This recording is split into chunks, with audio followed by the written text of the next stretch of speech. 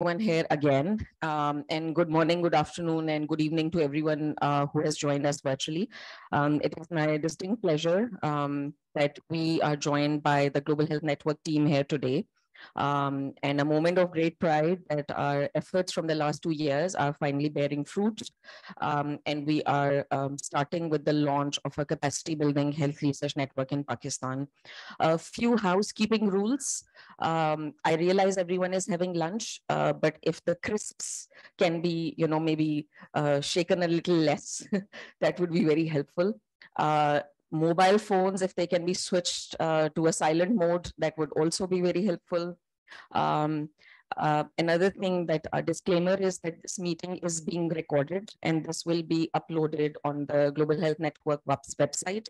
Our media team is also going to be taking few pictures today. So if everyone is not comfortable with their pictures being taken, please do let us know and we can blur out those faces. Lastly, and most importantly, during the presentations, we'll not be stopping for questions.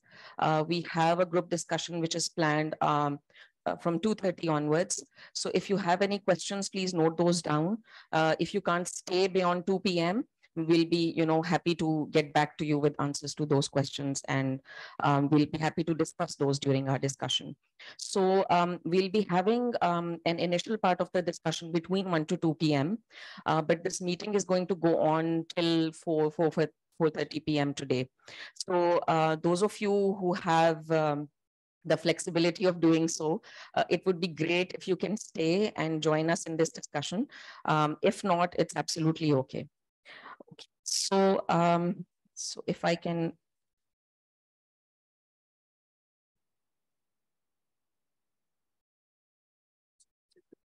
Okay. So a little background, my favorite slide. For the most vulnerable populations of the world, health research offers a potential for change, which largely goes untapped. So for lower middle income countries, the only way to bring about change in health equity for us is through research. However, we lack the many elements of health research profile, including health research priorities, resources, a way to produce that knowledge, a way to package that knowledge through networks, and finally, the impact of health research on policy and practice. So, okay, and because of this, most low middle income countries suffer from a 1090 gap in research, which is that less than 10% of the world's resources are being used to study the problems of more than 90% of the world's population. And this gap was identified nearly 30 years ago, and unfortunately continues to exist for most lower and middle income countries of the world, including Pakistan. All is not gloomy. So for Pakistan, there has been progress. There has been a rise in the number of medical schools over the years, with some rise in the budget allocation for research by the Pakistan Medical and Research Council, which is now the Pakistan Health Research Council, and with a consequent increase in the number of publications. Initially, that increase in number of publications was largely in non-index journals, but over time, our output in index journals also increased considerably in health research from Pakistan. However, we still struggle with many challenges. We don't have a mechanism to prioritize health research as per our local needs. Often research is dictated by the funding or the collaborators' wish, or whatever we can do with what we have. So it's not responsive to the local health research, local health needs. There's patchy infrastructure with some centers of excellence, very few centers of excellence, and often those centers of excellence are not connected with the larger community. There is some funding gap as well. And then, of course, human resource and capacity remains a huge challenge for us. Because not only do we not have mechanisms to develop this capacity, we also don't have a framework for that. The governance of research in terms of both its ethics and regulatory governance often struggles with many challenges, including the lack of a consistent framework, as well as the patchy implementation of our regulations. Dr. Farah later today is going to be talking a little bit in that also. We have few research networks, but unfortunately, most of these research networks are not robust.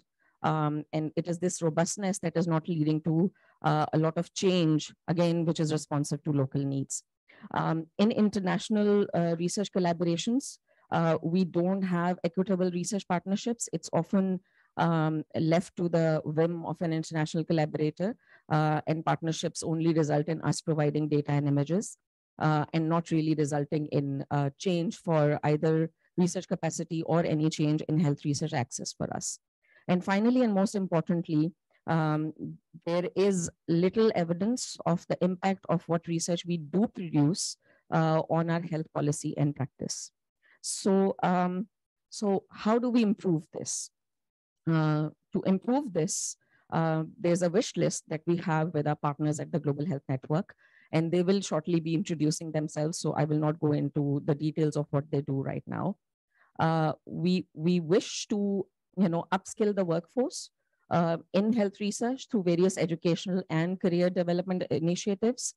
We wish to also understand the barriers and enablers of strengthening research capacity in Pakistan, so that we develop a curriculum that is truly responsive to our local needs, and then to increase partnerships between lower and middle income countries as well for health research by connecting excellence, because excellence does exist amongst us also. And so this is our wish list. We have several things planned to achieve this wish list. And we would, be beyond delighted if all of you join us in this venture. So our agenda today is going to be introducing to all of you the Global Health Network, who have been working with us for the last 2 years to reach this day, announcing our commitment to work together formally, launching the Pakistan Center for the Knowledge Hub, which is again a space and a community of practice available for health researchers anywhere in the world, sharing some of our previous collaborative work that we have done with the network. Dr. Farah would be sharing her project in that. And finally, and most importantly, we will hold a group discussion to understand what are our core needs to understand for health research capacity development in Pakistan. So I'll end here. And I will now invite Dr. Asif Loya, our medical director for Shaukat Khanum Cancer Hospital, Lahore. And Professor Trudy, I think, has joined us online. So I'll stop sharing so we can see her. And I'll let both of them take over the next part of this. So Professor Trudy, if you could start. Again, I would just briefly introduce Professor Trudy Lang, is a professor of global health research. She is the director of the Global Health Network at the University of Oxford. And she's also a phenomenal human being and somebody who's really committed to the cause of capacity building. So Professor Trudy, over to you. Oh, thank you for your kind introduction, Mariam. But it's we all share the same vision, don't we, of, as you say, upskilling the workforce. And as WHO always put it, is putting research systems into health systems. So we're really, really excited to be with you all this morning. And it's great having Mercedes and Frank with you in person. And so sorry I'm joining you online today, but you're very well represented by my colleagues who have been with you all week. So I think Mercedes is sharing some slides for us, if you want me to go through our brief introduction. So we can just give you a bit of background on what the Global Health Network is, and then take you through what we're hoping to do with you all across the country and the region. There we are, perfect. Thanks, Mercedes. So the Global Health Network is actually all of us, and I know many of you are familiar with it and use it already, but the idea actually began about 12 years ago, back in Kenya. We can't quite see your slides yet, Mercedes. I think that's just waiting to come up. But the perfect, thank you. So I was working on malaria studies actually, and working out in Africa, working with many different groups who were looking to try and set up, we were working on malaria studies, but other groups were working on HIV, TB, malaria, maybe diarrheal disease. And what was really clear is that the things that made research difficult weren't really varying. And we were trying to make that big shift from what was often happening in the past was teaching groups to want to run a study where the data went back abroad to international sponsors. And that doesn't leave really lasting research teams able to lead and run their own studies. So that's really where it all began. So next slide, please, Mercedes. So I was really pleased to see Mariam just now point out the 9-10 gap, and it's just too true. And it's, you know, the first studies with these on the 9-10 gap were probably 20 years ago. And it's a bit depressing that we haven't shifted too much, because it is still the case that of the studies that are happening in the global south, too many of them are still run by researchers elsewhere. And we need to have far more real capacity to lead and get funded and become internationally competitive as researchers across the global south. Next slide, please. So I often use this slide to talk about why this is, why the approach that we're bringing can work, and we can all fix this together.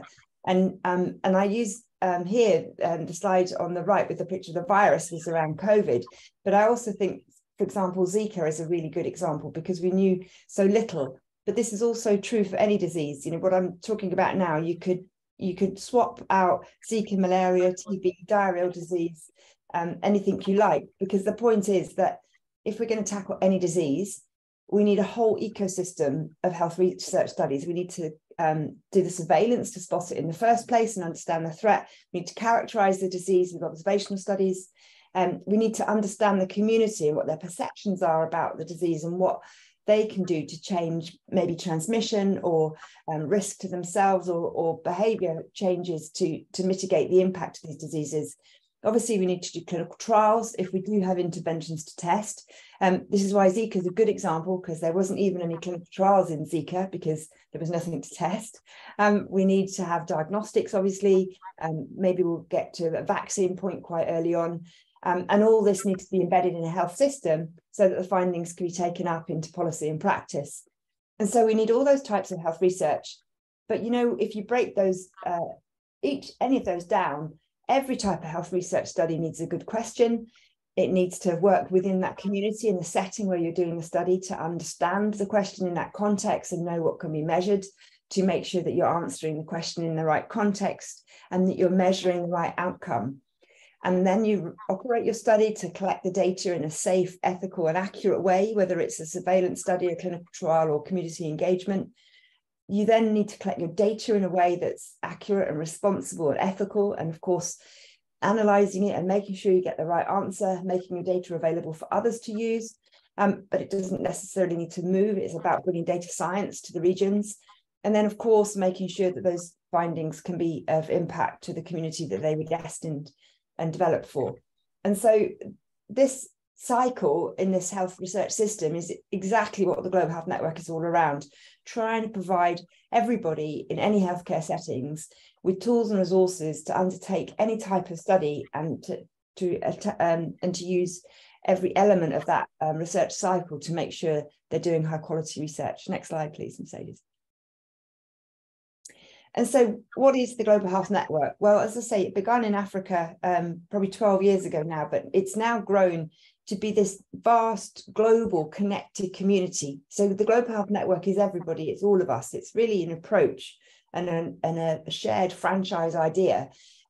There is a digital platform, but I always say that's just the vehicle, really. And we've, you know, it's the people like the Gates Foundation and Wellcome have invested a lot in the digital platform. But actually, it's the research organisations that share their information on the platform, but it's also the hundreds of thousands of frontline healthcare workers, pharmacists, doctors, clinicians, nurses that come every day to find training, but also templates and tools and resources. So there's over 60 different component topic areas on the digital platform. And then there's hundreds of thousands of maybe SOPs or template protocols or how to do informed consent or how to do community engagement are all there for you to come and find, but obviously also hopefully share what you've done as well. And so it's this vast community that connects up excellence, so you can share between those disease areas and you can learn about those different component areas. Next slide, please. So this is the exciting thing we're here to talk about today, because what we're really talking about is setting up the Global Health Network in Pakistan with the hosts with you. And this is really creating this global South connected community where we have the Global Health Network, Africa, Asia, and Latin America. And it takes the Global Health Network into your organizations. And so you can use it as a facility to connecting up with each other, to working together, and for accessing all those resources. And it's a digital hub, and that's really important. And you can connect and find resources and tools and training. But it's also about activities on the ground, and things like doing research clubs in hospitals, or supported learning, or data science clinics in your healthcare settings, and using the systems we've developed to do those. So anyone could run one of those activities and really help build up the research capacity in any setting. So we've been made a WHO collaborating centre. And that's really exciting because it means that everybody's part of this WHO collaborating centre. And the aim of the research and health team at WHO is to have research embedded in every healthcare centre. So this is really even taking this further forward and putting that whole concept of putting a research ecosystem in everywhere where there's healthcare being delivered. And hopefully the approaches that we've developed over all these years with this concept of the Global Health Network can help everybody in that goal. Next slide, please. So exactly how does this work? Well, this is around building research skills, capacity, experience, career opportunities at scale. So there's the digital platform that you can access for all the resources, but there's also that any group can run activities in their hospital, in their clinic, in their laboratory to really share excellence. You know, you have fantastic excellence in your country. It's been amazing getting to know Mariam and the team and just seeing the amazing work that the clinical research team is doing. And I know that's true across the country and the region. And so how can you really take the excellence that you have and maybe share it into different disease areas where there is less capacity, or different hospitals and settings or laboratories where they're not as experienced as research? So really building that ability as a country to compete internationally, to win grants, to publish papers, to have findings that are taken up into policy and practice.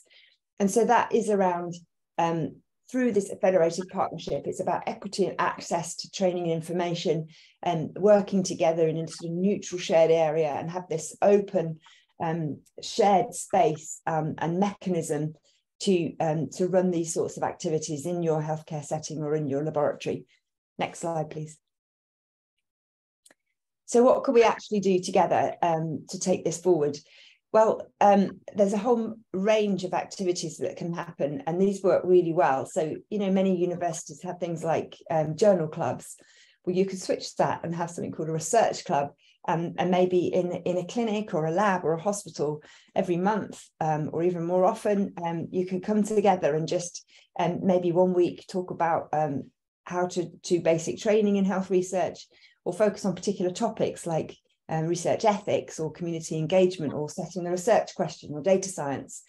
And just by having that discussion that brings people working on different diseases and brings their own local experience to, and it, you know, and I said in the first slide, if your experience might be running cancer studies, but those experiences are completely translatable to working on infectious disease, or perhaps in maternal health care. And so just bringing researchers together in an organisation is a hugely powerful tool for sharing expertise and working over the stumbling blocks together, maybe improving regulatory or institutional research review, any one of these areas that you can do. And because we've been rolling these approaches out across the globe, and we've got tools and resources to help that happen, and can share those so that you can do them. And hopefully the overall impact is lasting, capable research teams in your institutions that can apply for grants, can win awards, because you can conduct safe, ethical and accurate research that is internationally competitive and can win grants and international reputations, and ultimately build your careers. Next slide, please.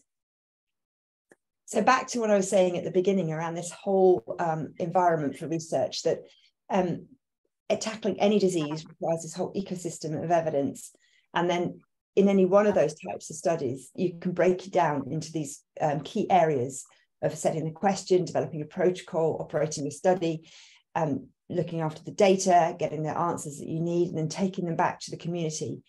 And so really what we're providing is tools and resources for every single one of those steps, and then the facilities for developing those skills across your teams, and sharing them between disease areas, organizations, and across the regions, and giving you access to how others have done it across the Global South, but also from particular research organizations like the WHO or the Gates Foundation or Wellcome or CEPI, the vaccine group, so that you can access those same standards and tools and put them into practice in your research. Next slide, please. So this is my last slide, and it would be just great to take some questions and have some discussions, but I hope what I've conveyed is what we've really learned about how the steps and difficulties in undertaking research and being research leaders don't vary, and that we can make huge development strides together, but by connecting excellence in a region between those with high volume of experience and international reputation, and working with groups who have less experience. And that you can use what has been developed with the Global Health Network platform and activities to really use those in your hospitals and laboratories to really make a difference. And so this is where we really hope to take this forward today, and we'll work together and show that it's not difficult or expensive, but it's just a matter of sharing expertise within the country, across the region, but also connecting globally. And we hope that will bring equity in where research happens and who benefits, but really enable careers to be built and thriving research teams that can win grants and grow your international reputation. Thanks very much. That's the last slide for me, and really keen to hear from you and take questions if we're able to do that. Thanks, Mercedes. That was brilliant with the slides.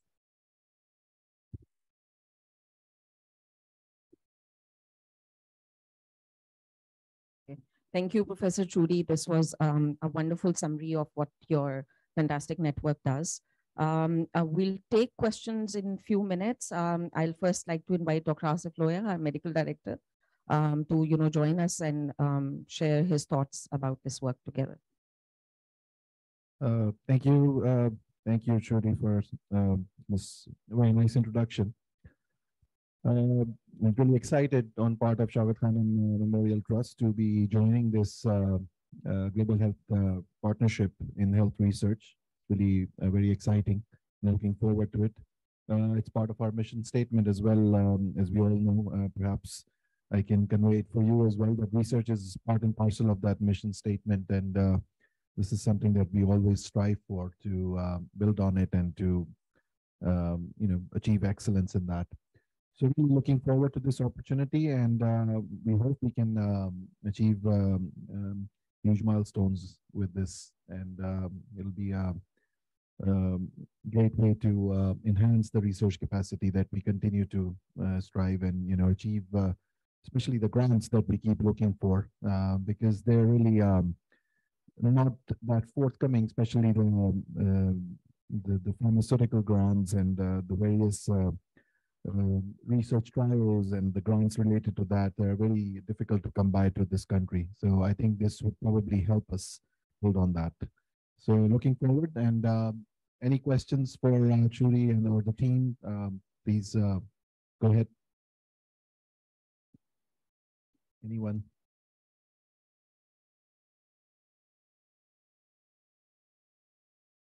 Okay, thank you. So Mariam, what's the next? Thank you so much, and thank you, Professor Trudy. I think that questions and discussion is possibly going to roll further as we move into our discussion section. So next we move on to an introduction of the knowledge hubs that Professor Trudy had mentioned. And one of the knowledge hub that has been set up is a knowledge hub for research-related capacity building for Asia.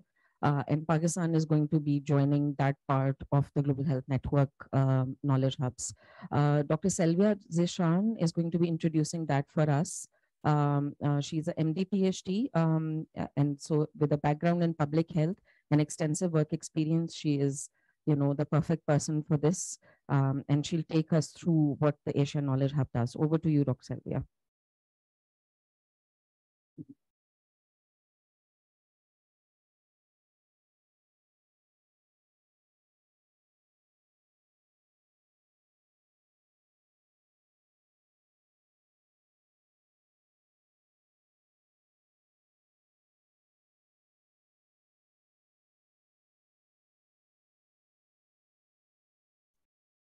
Assalamu alaikum, everyone. Can you hear me?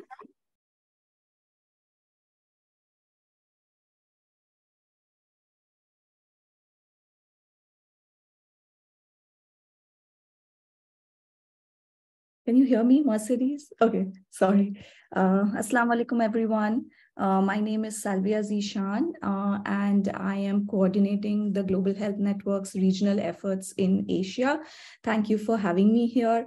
Today, I'm going to give an overview of the Global Health Network Asia, ongoing as well as planned activities.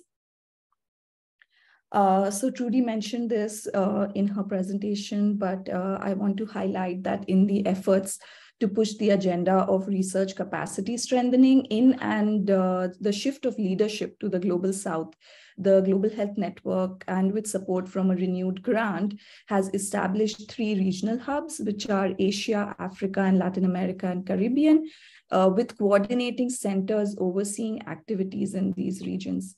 The overarching aim is to scale the network with partnerships hosted by research organizations.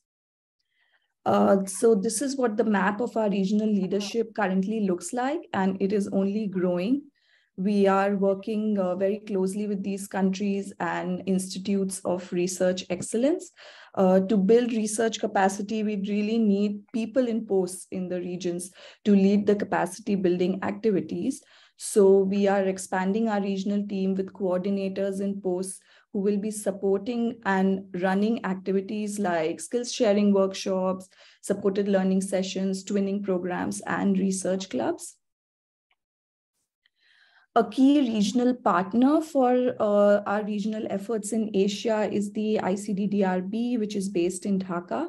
They started with diarrhea research and developed the widely used ORS, but now expanded to addressing many different public health issues. For this work, they will also be leveraging their networks and partnerships with local teams and organizations. So when we say we want to be building research capacity, what we really mean is that we'll be building learning programs, developing long-lasting networks, supporting career development for researchers, as well as really embed a culture of research in every setting. And how we will go about doing this is through the regional activities, on-ground activities like supported learning sessions, twinning programs, research clubs, data science clinics, as well as support for grant management. And we will be leveraging the Global Health Network's trusted community of practice, which is a network of researchers, healthcare workers, and policy makers, as well as the really vast digital platform hosting teaching, training, and career development resources. Also, we'll be building off of the country partner sites, strong teams, networks, and experience in delivering high-quality research. So this is an example of an on-ground research capacity building activity. It's a supporting learning session. The Global Health Network's online training center houses a series of free, short, and fully online modular e-learning courses, and they have been authored by subject matter experts. They target research skills and even provide certificates of completion. So an example of how a learning session could be conducted is by having the group of participants in a suite full of computers, and it doesn't have to be very many, but then they get together, maybe have a talk or a seminar given by a subject expert, and then it's followed by the undertaking of the modules on the platform, and the participants can then be given a certificate of completion at the end of it. Another example is a research club, which is a platform to discuss research projects, challenges faced, and opportunities for improvements by the participants, and they can also connect for future work together. It can be as formal or informal as can be planned. It could be hosted and held in an educational or clinical setting, and have interested students, clinicians, or upcoming researchers as participants. With the Global Health Network's available resources, skill development and training experience our teams can really support to facilitate research club sessions in your institutes. We also have a toolkit on how to set up a research club, which is a step-by-step guide for doing so. And you can use the toolkit and run your own research club. You can also give us ideas if you have already done so, or if you use the toolkit to implement a research club, on how we can refine it, add context, a regional context, or even maybe have it in a different language. The possibilities are endless. A twinning scheme. The Global Health Network's twinning and site exchange scheme aims to deliver targeted learning through an active participation and peer mentoring approach. A less experienced site might be paired with and mentored by a more experienced site. And these pictures are examples from the Africa Alert Group, where there was a twinning between one site, and one team visited the other. And also there was a reciprocal visit to offer more technical support. So I want to bring your attention to the Global Health Network's Asia Hub, which is an online platform, or really a working space for the community of practice to access as well as share their own resources. The resources could be in the form of workshops, toolkits, study protocols, or documents from the studies that have been conducted.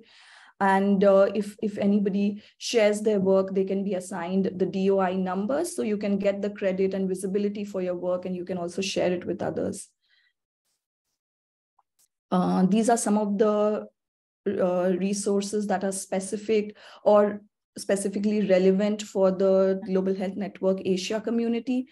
And it can really provide easy access. There are workshops that were developed by teams in the regions, topics that are relevant for or produced by researchers in the Asia region. We also regularly update events that could be useful for participants to know about. Say, for example, we had included the Shaukat Khanum Cancer Symposium as an event, so for increased visibility. We also have some of the resources in the regional languages. Are only going to be adding more to them. We have a few toolkits, like I mentioned, the setting up of the research club toolkit that all of you can use as well as share. And like I said, it could be developed in a different language as well. We have and will also be having more of country-specific materials on the hub, so the users can find their peers working on the same topic or in the same geographic location or facing similar challenges, and really finding opportunities for growth and working together. We can also include a dedicated space for resources specific to an institute, say, for example, the Shaukat Khanum Institute, for them to be available specifically for its own team. And this is the Global Health Network, and the Asia URLs. I would encourage everyone to join the network and use the resources that are available, become a part of the existing community, build your own community of shared interests. The email is down below. Please stay connected with us. Let us know what you need, share your work with us, and we can all engage in meaningful discussions to benefit us all, as well as the world in general. Thank you so much.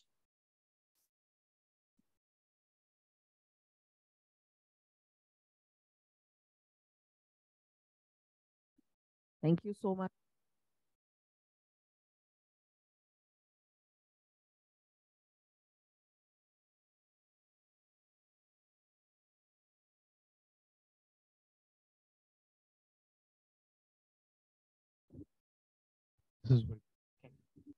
Thank you so much, Sylvia. This was a wonderful presentation, and thank you also for sharing the various resources that are available for us. At this point, I think if Frank, you could also share some of your perspectives, because so Dr. Frank Agoro, he leads the African Knowledge Hub from the Global Health Network. So perhaps in few words, if you could share your experience and how that might have helped research capacity building in Africa.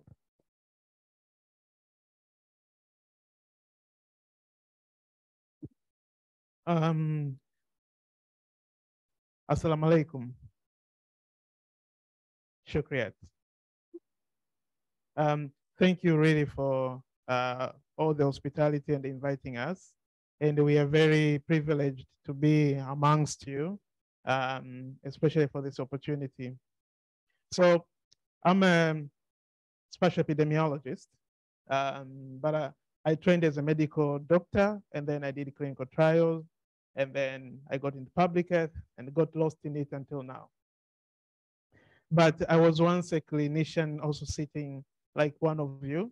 And I'll give you an example of my personal experience. I'm from Tanzania in East Africa, and I work for the Global Health Network, but I relate more to Africa than Europe probably. And around 2013, I was a clinical coordinator, and we were doing a study on children. And I needed SOPs, standard operating procedures, to help my staff. I had around 16 to 20 staff. Some of them were clinicians seeing patients, others were data clerks, and others were laboratory technicians, and we had a lot of logistics and drugs and everything to control. But in order to be able to get a team that understand what they're doing, we had to keep doing training. But then, since the clinical trial for fevers in children was very early in Tanzania, I did not have these tools. And I wasn't a super specialized clinical trialist. And the best thing that happened to me, I had colleagues who were working in another institute in Kenya, KEMRI, where Trudy was based. And when we reached out to them, they sent to us their SOPs. And it is one thing that I came to understand, that some of those materials that they shared with me were already hosted at the Global Health Network. We were already using the Global Health Network to train for good clinical practice, GCP. I hope a few of you have done GCPs. Who has done GCP? You see? And where did you do it from? The Global Health Network, you see? So I was once just like you. I did GCP from the Global Health Network, but I did not know there were so many other training within it. But what is it exactly? Because it's a network. And these materials come from people who are you and me. Why am I saying this? When Trudy started with One Knowledge Hub and added materials, she started contacting other researchers from different groups in Africa to provide materials. And a good number of them also were in Europe, because a lot of researchers are based there, and they shared their materials. And that's how the network started growing. And now we have hubs in Latin America, Asia, Africa. And in Pakistan, we've been working with Mariam for the past maybe couple of years, 2 years. But we want it not to be something that it's just us. We want all of you to contribute. And why is that important? Knowledge is not fixed, and there is no factory somewhere producing knowledge. Each one of you, every day, what you interact, what you do, you can contribute to another person. What you do, I'm sure in your teams, if my computer stops working, who should I contact? You know exactly who to look for. Or if you want to know directions of going for a nice weekend trip, you definitely know who to look for. So even in research, when you want to know how to take sample, maybe pipetting, or you want to draw blood, there's someone who knows to do that. So instead of that knowledge being with you, if you come to the network, and we help you to develop something we call toolkit, and we give it your name because you're the one who made it. We give it a DOI, it's a digital object identifier, and they publish it. Then anybody in the world will use your tool, and you can know, we can help you to know, or you can find yourself why in the world it has been used. But then that's not enough. We are not only producing knowledge to put it somewhere so that it stays. No, we want it to bring so that you can train more people. So those are the supported learning sessions which Salvia was communicating. And my most favorite part is data. Why is that important? Why is data important? Does anybody know what data is? Do we know? Information. Have you contributed to data today? Yeah, even just saying yes, I can tell maybe 50% of you said yes. That's already information that's going to become data. And maybe we can say now, how many people are awake? Only those who said yes. So why is that important? We do this every day. As clinicians, when we meet our patients, we speak to them. We know about their health and unhealth conditions. We put those in paper. Why do we put them on paper? So that they can help us make a diagnosis, so that we can communicate with others. But at the end of the day, it's us trying to help our patients, our populations. So everything we put on chart for the patients doesn't have to end up there. We have to make sure it makes sense. That is called data literacy. It's protected. That's called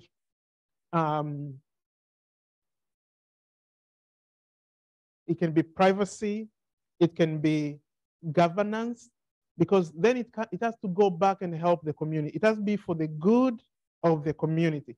Not we have to fill files, put them on a shelf somewhere, forget them, they get dust, and then we throw them away. But one thing that we have noticed from the Shaukat Khanum symposium, there's a lot of research people are doing here. So the aim is now to see how we can scale what you're doing, but also train more people to know what research is. So the Global Health Network helps you to do all those. So what we do is work with teams to facilitate or enable knowledge exchange. So through talking to each other, then we can be able to propagate that further. And that's why we're in Pakistan today.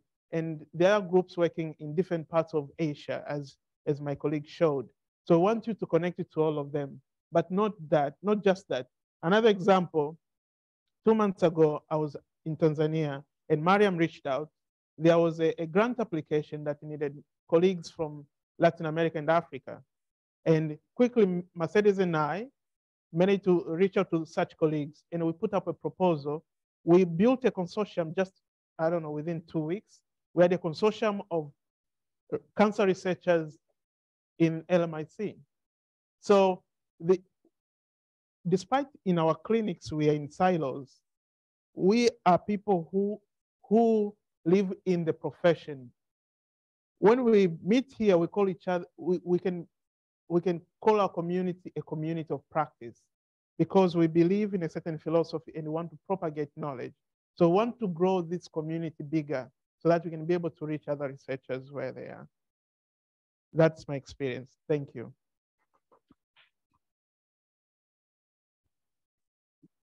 Thank you very much, Frank. I think this was a really engaging summary of your work.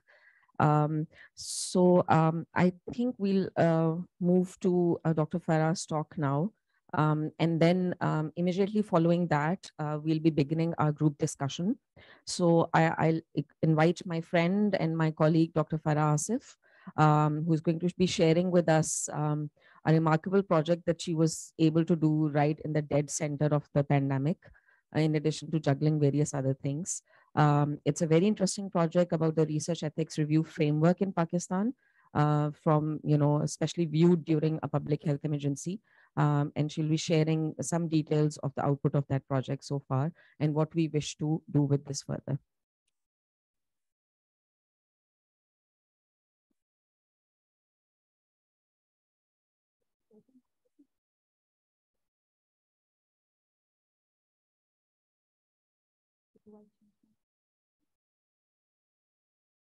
Assalamu alaikum. Good morning and good afternoon, depending on where you are. So my name is Farah Asif, as Mariam has told you about my project. So in next 15 to 20 minutes, I would be talking about an initiative that is focused on research ethics review framework within Pakistan. So, I would like to thank everyone who have managed to join us today. So thank you, Asim, for the slides.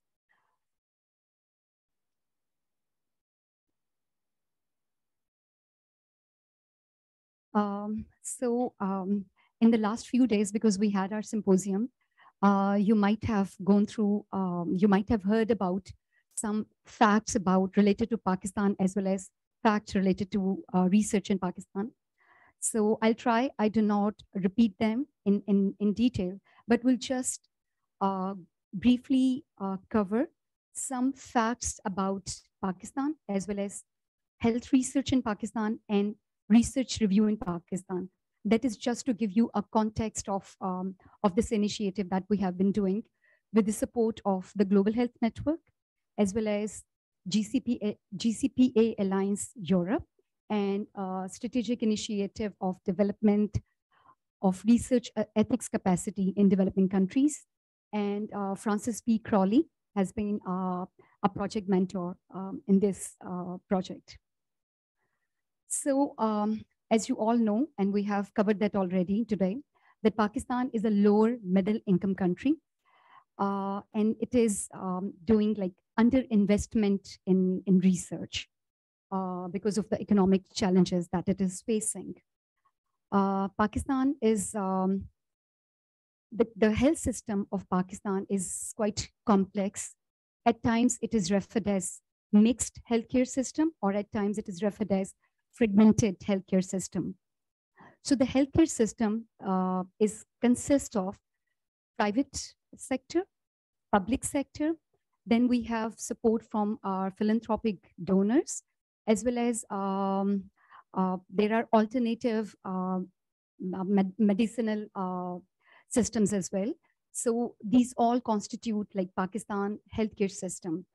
So the strength of public health care system is that it has a wonderful reach within the community through its three-tiered structure.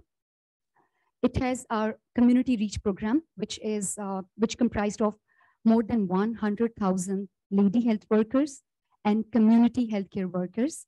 And the important thing about this factor is that they do have public trust, and that is very important.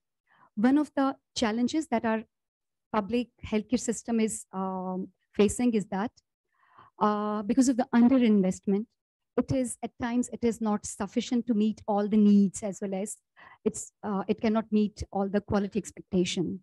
So then comes the private healthcare sector. Private healthcare sector is covering like for 2/3 of our healthcare delivery needs. But the problem with that system is that it is poorly regulated. It is largely unregulated. So that is like about the major systems which are providing the healthcare in Pakistan. So to look at the performance of our healthcare system, let's have a look at the key health indicators of Pakistan. So the first thing is that it is heartening that over past 25 years, our healthcare indicators, these has improved. We have been facing economic challenges. We have been facing geopolitical challenges. But at this point in time, this is a huge positive thing that our healthcare indicators, these have improved. But the challenge is that we still lag behind if we compare ourselves with our peer lower middle income countries. So that's remain a challenge. So we do face a double burden of diseases. So we have burden of communicable diseases as well as non-communicable diseases. And Pakistan is prone to disaster as well. And when I'm talking to you, we just have witnessed the worst floods in Pakistan, with as a result of which 1/3 of Pakistan was like facing floods. Population growth remains a challenge, and because of the underinvestment in health, this is a threat we need to address. And in Pakistan, the health access remains a challenge. Equitable health access is a challenge. The healthcare delivery is better in urban areas. However, the healthcare access is patchy when we are talking about our rural population. And this is worthy to note that most of our population is like rural population. At the same time, there are other challenges, which is like geopolitical challenges, and we need to mention them as they play a very important role. So we have seen this slide already, so I would not spend too much time on this. So we have seen that clinical research output, it has increased during the last decade remarkably. And in year 2018, we witnessed that the research output of Pakistan was highest when it was compared with like other countries. So this is remarkable. And we have already seen that at times the impact or the quality of the research output that we are producing, that is at times questioned because it remains variable. And there is evidence that says that the research output that we are producing, it is not being used for policy making purposes. And we have already covered the reasons for it. Because at times we fail to identify our priorities because of other limitations. And that's why we are not doing research which might be needed as per our local needs or priorities. So that remains a challenge. So as my project is focused on research ethics review. So in this slide, I would like to give you an overview how the research ethics review is organized in Pakistan. So at the first level, all the research studies, they need a prior review by institutional research ethics committees or institutional review boards. And we can call them IRBs for the purpose of ease in my remaining talk. So the research ethics committees, these are very important because most of our research is reviewed by institutional review boards. And institutional research is only reviewed by institutional review board. They are not reviewed by the next two items which I have put on my slides. So this indicates that why IRBs are important, the IRBs which are situated within the institutions, because most of our research would be reviewed by these. And then comes National Bioethics Committee. Research Ethics Committee of National Bioethics Committee is the body which is responsible to keep an oversight of research ethics. It is also expected to have a oversight of IRBs, but we are not complying to that at the moment. And National Bioethics Committee, of course, it is the committee which is responsible for upholding ethical principles in all sectors of healthcare delivery. And through its Research Ethics Committee, it is reviewing research projects. The projects which are national level or which do have an international collaborator or the drug trials. These three categories are the research projects which are reviewed by our Research Ethics Committee of the national level. And the drug trials, they are also reviewed by Drug Regulatory Authority of Pakistan. So this is how our research ethics review framework works. During COVID-19, our Research Ethics Committee of NBC, they have developed a system which is called Rapid Turnover Review. And this was to respond to the need of ethics review. Because during COVID-19, we witnessed a surge in research studies.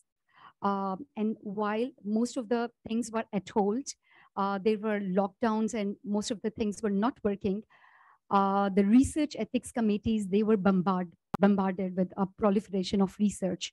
And to meet those requirements, NBC has developed this guideline. And what they aimed through this, they were giving its first review within 72 hours of the submission of the research studies.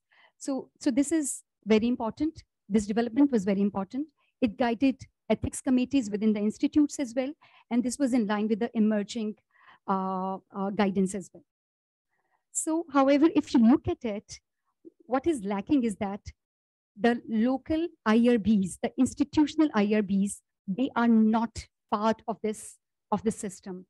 And that is the time when local IRBs, they just felt overwhelmed because they were facing the challenges of reviewing research studies, which were focused on research, which were focused on COVID-19. And at the time, we knew very little about COVID-19. And there was no sufficient safety data as well as efficacy data to make our decisions about the research proposals that we were reviewing. And that was a challenge. And at the time, the IRBs, they felt overwhelmed and they felt like we want to reach out to other IRBs and we wanted to reach out to the NBC as well. And that is when we started this initiative, which I like to call is like Pakistan Ethics Review Framework. So we initiated the project, and the title of the project is Developing a Policy Statement and Recommendation for Pakistan's Ethics Review Framework and IRBs in Support of Public Health Emergency Preparedness and Response. And at this time, many representatives of IRBs within Pakistan, researchers, and other stakeholders, they came together and they were joined by international support. The support was provided by the Global Health Network, by SKMCH&RC and GCPA Alliance, and there were other colleagues as well from around the globe who joined us as International Advisory Board. And what we did was we wanted to do an in-depth inquiry of the local context and the current structures and practices and the way NBC, REC, and local IRBs responded to the pressures of COVID-19. And in this initiative, what we did extensive evidence gathering exercises. So we did a series of workshops. We did a scoping review of literature, and we also do a limited capacity mapping of research ethics committees across Pakistan. So in the next few slides, what I'll do is I will talk a bit about these evidence gathering exercises, how we did this. However, the results, I would just summarize them at the end. So I will not give you results of each individual activity that we have done. So I'll present all the results at the end. So just going through the evidence gathering exercises that we have done under in this project. So firstly, what we did was we organized an international workshop. And in this workshop, we wanted to look across our borders. We wanted to see how different countries, they have responded to COVID-19 and how they have adapted their ethics review framework. Because we wanted to see that how others are doing and we wanted to learn from their practices. So you can see the contributors who contributed in this workshop.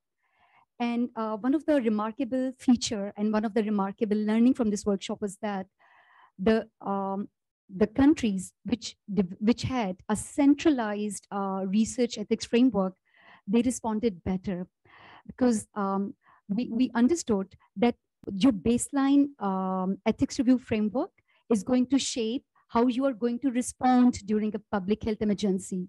And the ones who have a centralized system, they are, of course, they have a advantage of responding in a more coordinated way. So in this international workshop, 171 participants joined us from 46 countries. And following that, we did a workshop focused on Pakistan, and its title was Ethics Review Framework in Pakistan during COVID-19. So in this workshop, we not only invited ethics review committees, we also invited researchers as well as policymakers. And we did invited our key stakeholders. We invited our Professor Zulfikar Bhutta, who has been longest serving chair, founding chair of National Bioethics Committee of Pakistan. We also invited our current chair, who is Dr. Saima Iqbal. And we also invited representatives from the government as well. And the format of the of this workshop was we invited them to provide us with the situational summaries. And following that, we generated a discussion with using open-ended questions as well as polls. So this is how we did this. And as second, and the most important evidence gathering activity was we wanted to have a look at the national level literature. And we thought that a scoping review of literature would be the best strategy to see that what is the evidence or what does literature say about the research ethics framework of Pakistan. So of course, we wanted to have a look at the existing national literature in order to gain insights into the development of ethics review in Pakistan. And what we have did here, we have used a time frame to allow us to include the time when we witnessed the emergencies in the history of Pakistan, the earlier emergencies. So we have reviewed the research ethics review framework starting from 2005, because 2005 and 2010, these 2 years, we witnessed public health emergencies which were confined to Pakistan primarily. So we wanted to include that literature, and that's why we used these timelines, and we used our scoping methodology for this. And yes, and as we continue to gather our insight, with the help of the emerging, gathering insights, we developed a survey tool. And using this survey tool, what we did was we did a capacity mapping of IRBs. So this survey tool was adapted from a tool that was used by CITSR already. And we used that in a WHO-funded project as well. So with the help of our collaborators, we were able to use this survey tool. And this survey tool allowed us to examine the baseline competencies of the IRBs, and also how they have adapted during COVID-19 and what are the challenges that they have faced during COVID-19. And we also tried to look at the potential solutions the IRBs would think that this could be something which would ease their work or which would address the challenges that they are facing. So in this diagram, I have like put together all my findings, but let's not concentrate. This is too busy a slide, so I'll cover these in my next slides. So this is important to note that the advent or the development or the initiation of Pakistan Ethics Review Framework dates back to like 2004 and 2005. That was the time when research, globalization of research was witnessed around the globe. And that was the time when National Bioethics Committee was formulated under the directive of Government of Pakistan. However, at that time, there was no formal directive to set up institutional review boards. However, it was like the members of the medical community who took a lead, and they were the ones, and as well as the research institution who took a lead, and they go on to establish institutional review boards within their institution. And the prime focus for them, or the prime gain for them, was that they wanted to remain eligible for the international collaboration opportunities as well as funding opportunities. So, and yes, this is important to note that why the Pakistan Ethics Review Framework started to establish, there is no mechanism for IRBs to communicate with each other as well as with the national bioethics committees. So the challenge for us was the ethics committees, they continue to work under silos. There is no list available of all the IRBs which are in the country. And due to that, we even do not know where these silos exist. There is no comprehensive data to tell us that how to tell us or enable us to comment on the competencies of these IRBs. So if this is how I would like to frame my problem statement. So based on the learnings of the evidence gathering exercises that we have done, the problem statement is Pakistan's nascent national ethics review system is barely 2 decades old, and while functioning at national level, does not as yet have strong provincial counterparts, as well as local research ethics committees or institutional review boards. We came across knowledge gaps as well as challenges. So let's have a look at the knowledge gaps. So the first thing is that we had a dearth of published literature focused on research ethics. We used a time frame starting from 2005 to 2022, And we were able to identify only 9 studies which substantially focused on research ethics review framework. As I said earlier, list of all IRBs in Pakistan is not publicly available. It is not easy or possible to collect this information. And I already covered that there is no comprehensive empirical data to comment on competencies of IRBs in Pakistan. During public health emergencies, no formal mechanism of coordinated ethics review among diverse bodies involved in ethics review in Pakistan existed. And this is something the world has learned from previous emergencies, that during emergencies, there is the role of coordinated and cooperated ethics review, especially for multi-center and international clinical research. So here I have listed down the challenges that we have identified. So our National Bioethics Committee, it has all the competencies, but it lacks patronage, it lacks resources, as well as funding to do the job. It has overarching responsibilities, but it does not have resources to meet its mandate.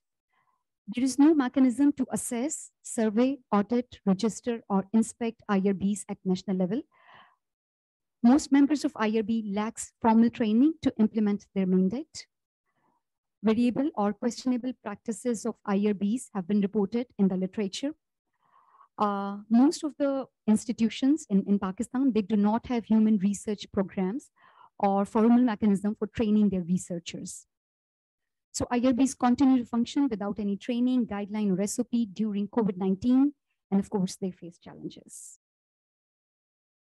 So, and this is important to note that all the literature that identified these challenges, they also offered some solutions.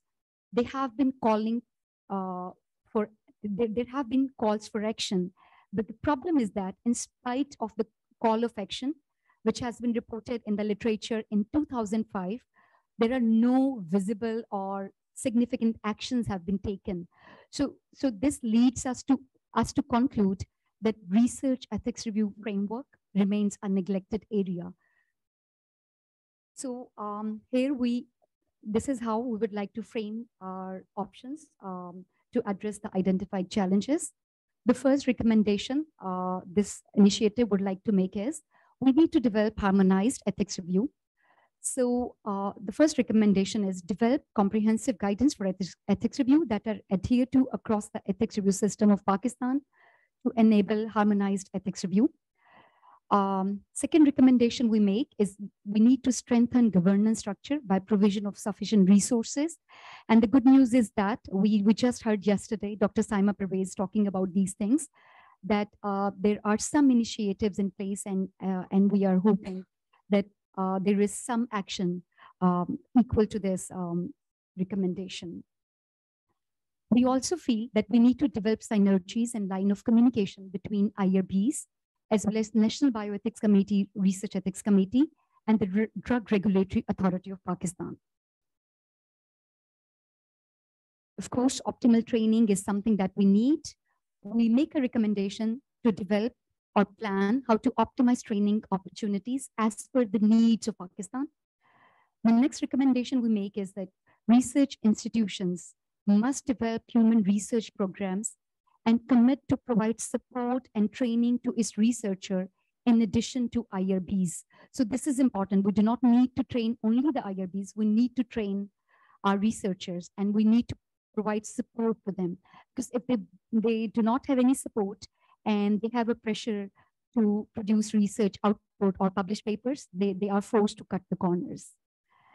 And especially for the public health emergencies, the recommendation we make is that we need to develop guidance for ethics review during public health emergencies, and we need to use some mechanisms of coordinated reviews among the diverse bodies which are involved in ethics review of a single research study.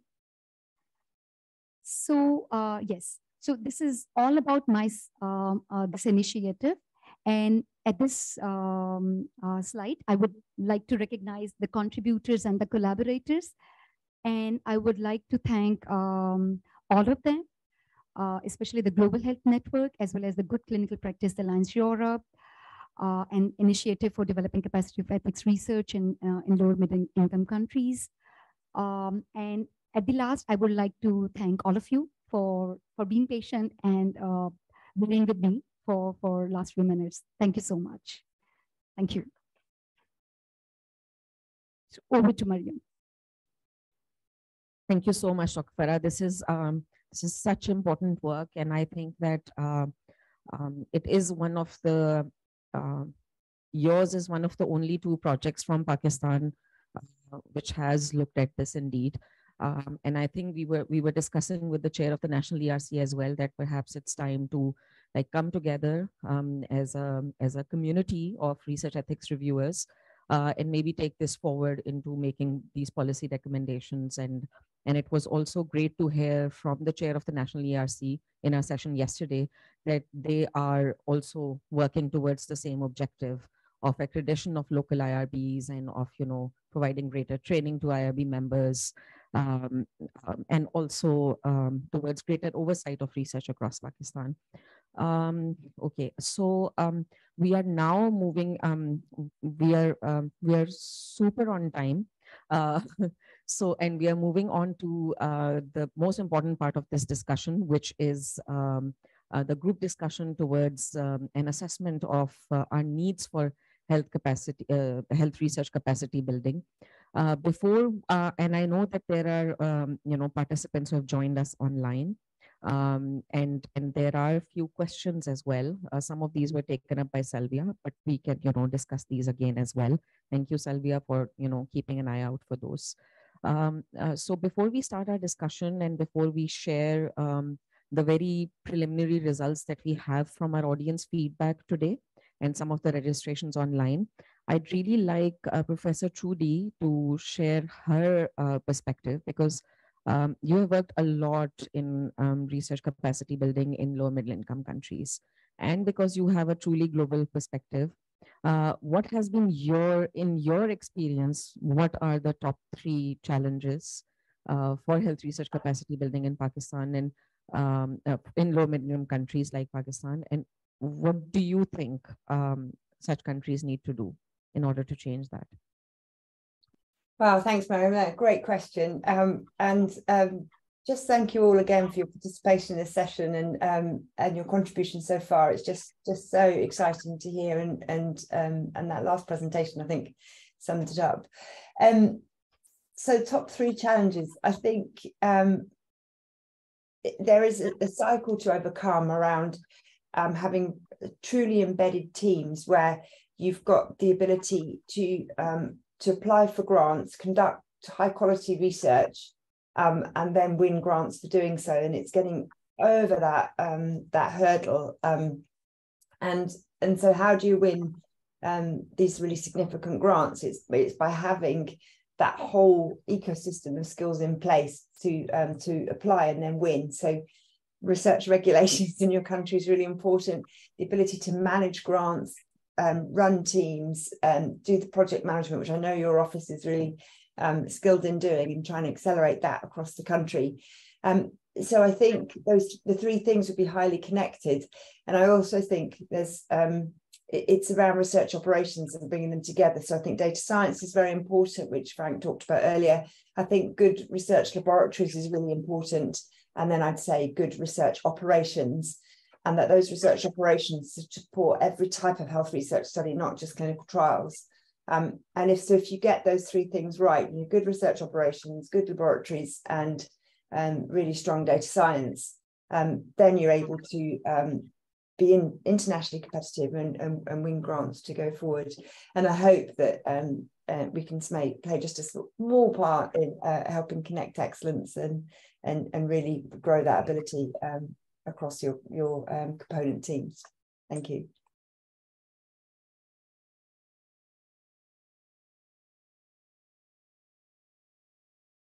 Professor Trudy, this was a wonderful summary of the needs, and I think that all of us here and online and those who have not joined us today would agree with there's a strong consensus on what you have just summarized for us. I was just taking a look at our responses of the attendees in this classroom today. Many of these have had to leave because between 1 to 2 p.m. in Pakistan in our hospital is a protected teaching time. So many people were able to join us initially, but now that the clinics and all the clinical work has started again, post lunch break, many people have had to leave. But I have had several messages that people are interested in continuing this conversation. And the registration form that we had used online for this meeting, we had also posed it to our on-site attendees who were, with us in the classroom around 1. And I was taking a look at the fill forms, and I think there are around 50 or 60 forms with us. I haven't totaled the number yet. And there's a strong overwhelming number which has mentioned the need for protected time for research, and then the need for resources to operationalize research, which you have also mentioned, and then of course funding, and then very importantly, I was actually very happy to read it, the need for good communication in research with both with your patients and with other researchers and reviewers, of course. So this has been what we have seen in that. Some responses also indicated, and I'm sure Frank would be very happy to see that, the importance of having good data and collecting the right data for research.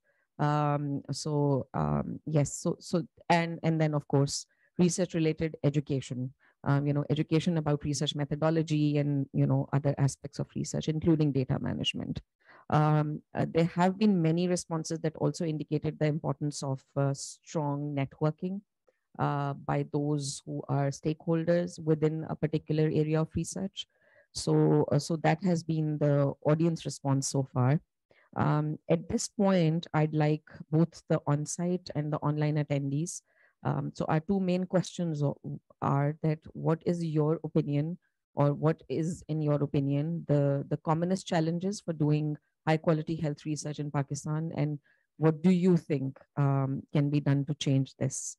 So if there are any on-site comments, otherwise we can check if there are any online comments about that. Dr. Rumina, would you like to say something? And then I'll come to you, Asim. So Dr. Rumina is a molecular biologist and the NGS person at our hospital, and she's going to be sharing her views. Thank you very much, Mariam. Hi, so as she introduced me, I'm Rumina, and I'm a section head of molecular diagnostics, which entails all the molecular tests as well as cytogenetics and others. So when I talk about molecular tests, that means anything that deals with any kind of disease that comes from infectious diseases or genetics or anything or cancer. So because I have a PhD in molecular biology, so I'm a researcher as well. I used to work on basic proposals in the US, but now I'm strictly just doing my diagnostics because we don't have enough space to do research, which is one of my weaknesses. The areas that I think that need help in resource limited country like ours are two things. Number one is the human capacity building, because we do have sometimes we do have, for example, if I come from a diagnostic point of view, we have a very nice international standard lab and equipment as well. But then we do not have that training where we could apply that, for interpretation of the very complex testing for cancer patients. So that kind of limitation limits our diagnostic capability as well.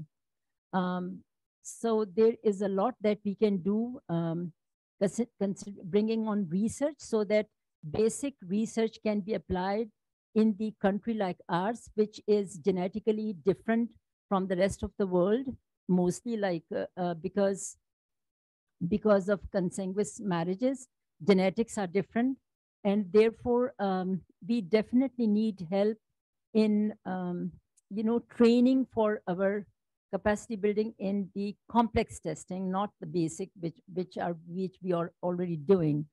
Then there is a limitation of resources in terms of bringing the equipment, even if we have the capacity to use them, but we have resources limited that we cannot, bring that to the labs. So we need those kind of resources as well. Then the major stumble for our research is that we don't have a huge granting bodies in Pakistan. And Shaukat Khanum being a cancer research hospital, they do not take this as a university research area. Therefore, we are unfortunately not capable of seeking or getting the Higher Education Commission grants. So that is why our research is limited, and we definitely need funding that area as well. So whatever comes to me next time, I'll bring, but these are the main areas that I would like. Thank you, Dr. Meena. I think these are, anyone working in diagnostics in Pakistan would agree to what you have just shared. Are there any responses or further comments to that? Yes. So Dr. Irfan Ahmed is going to be sharing his views. He's a hepatobiliary surgeon at Shaukat Khanum. Thank you very much. Sorry, I could not come earlier. I was busy in operation theater. So healthcare research is mainly done by either clinicians or basic science researchers.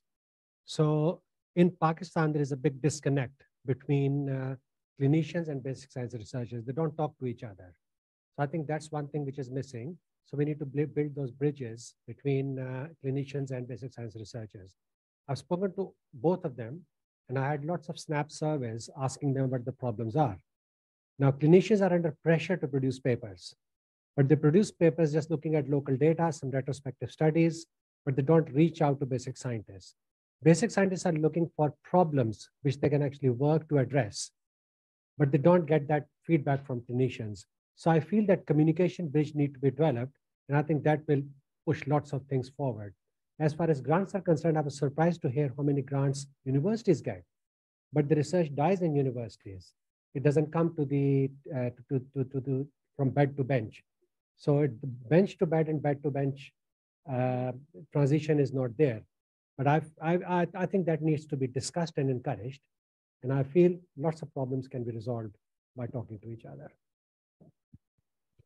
Can I jump in there, because that is such a brilliant point. And in fact, the World Health Organization have a new group. So the deputy DG of the WHO is a lady called Soumya Samanathan, who I'm sure many of you have heard of, and she runs a new group called Research for Health. And so Tedros put her in place to do exactly what you've just articulated so beautifully, that their mission is that there should be research in every healthcare setting. And she talks about research systems and health systems. And it's exactly that. We have to bridge the gap between health research and healthcare delivery. And it shouldn't be these two very distant camps. And that research is, often seen many of the places where I go and give workshops and work with groups. Research is seen as something you do within your medical training as a clinician or a nurse. You do a small project and then it's forgotten, and it doesn't happen automatically within healthcare settings. It's left in universities and there isn't that connecting up. And this is what we have to change. We have to build a research culture and also enabling of research in healthcare settings, that hospital managers and ministers of health actually support research as being part of healthcare delivery. And I think it's up to countries such as Pakistan to work out exactly how that can be nurtured in the healthcare systems. And I hope some of the things we've talked about today, having research clubs, bringing people together to share their expertise, can make it really efficient and just change that culture of it being a very distant, different and separate thing. So that was really well said, and I really appreciate you bringing up that point. And that's exactly what we're trying to work with the WHO as a collaborating centre. And having the Global Health Network Pakistan officially set up today, you are part of that WHO collaborating centre and mission, and I hope we can all work together to change that. So thank you, really great point. Yes, indeed. Dr. Farah also had a comment. Yes, thank you so much. So I would like to build further on what Dr. Irfan said and Professor Trudy said. So you mentioned that clinicians have a pressure to publish. And if they have a pressure to publish, they can produce easy papers like doing a retrospective study, which is underpowered, may not have a robust methodology, or which is really answering a needed question, or which is needed to make an impact. So what happens then? The other situation is they are doing a research, which is essentially asking a question that is really needed to be answered, or like asking the right question, or doing a study which would make an impact. But because they have a pressure to publish, they do not have time. At times, they may not have, the clinicians, especially in Pakistan, they do not have the required training in research, know-how of doing a good research. So they might be motivated, but because they lack the training, they might be afraid of doing a research or asking for help in methodology. That could be one reason. So in that case, the only rescue for them is like produce some easy paper. Why they are not motivated to do the research that is needed?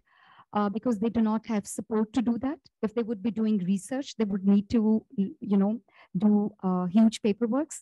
They might need to deal with IRBs, and they find it quite hard.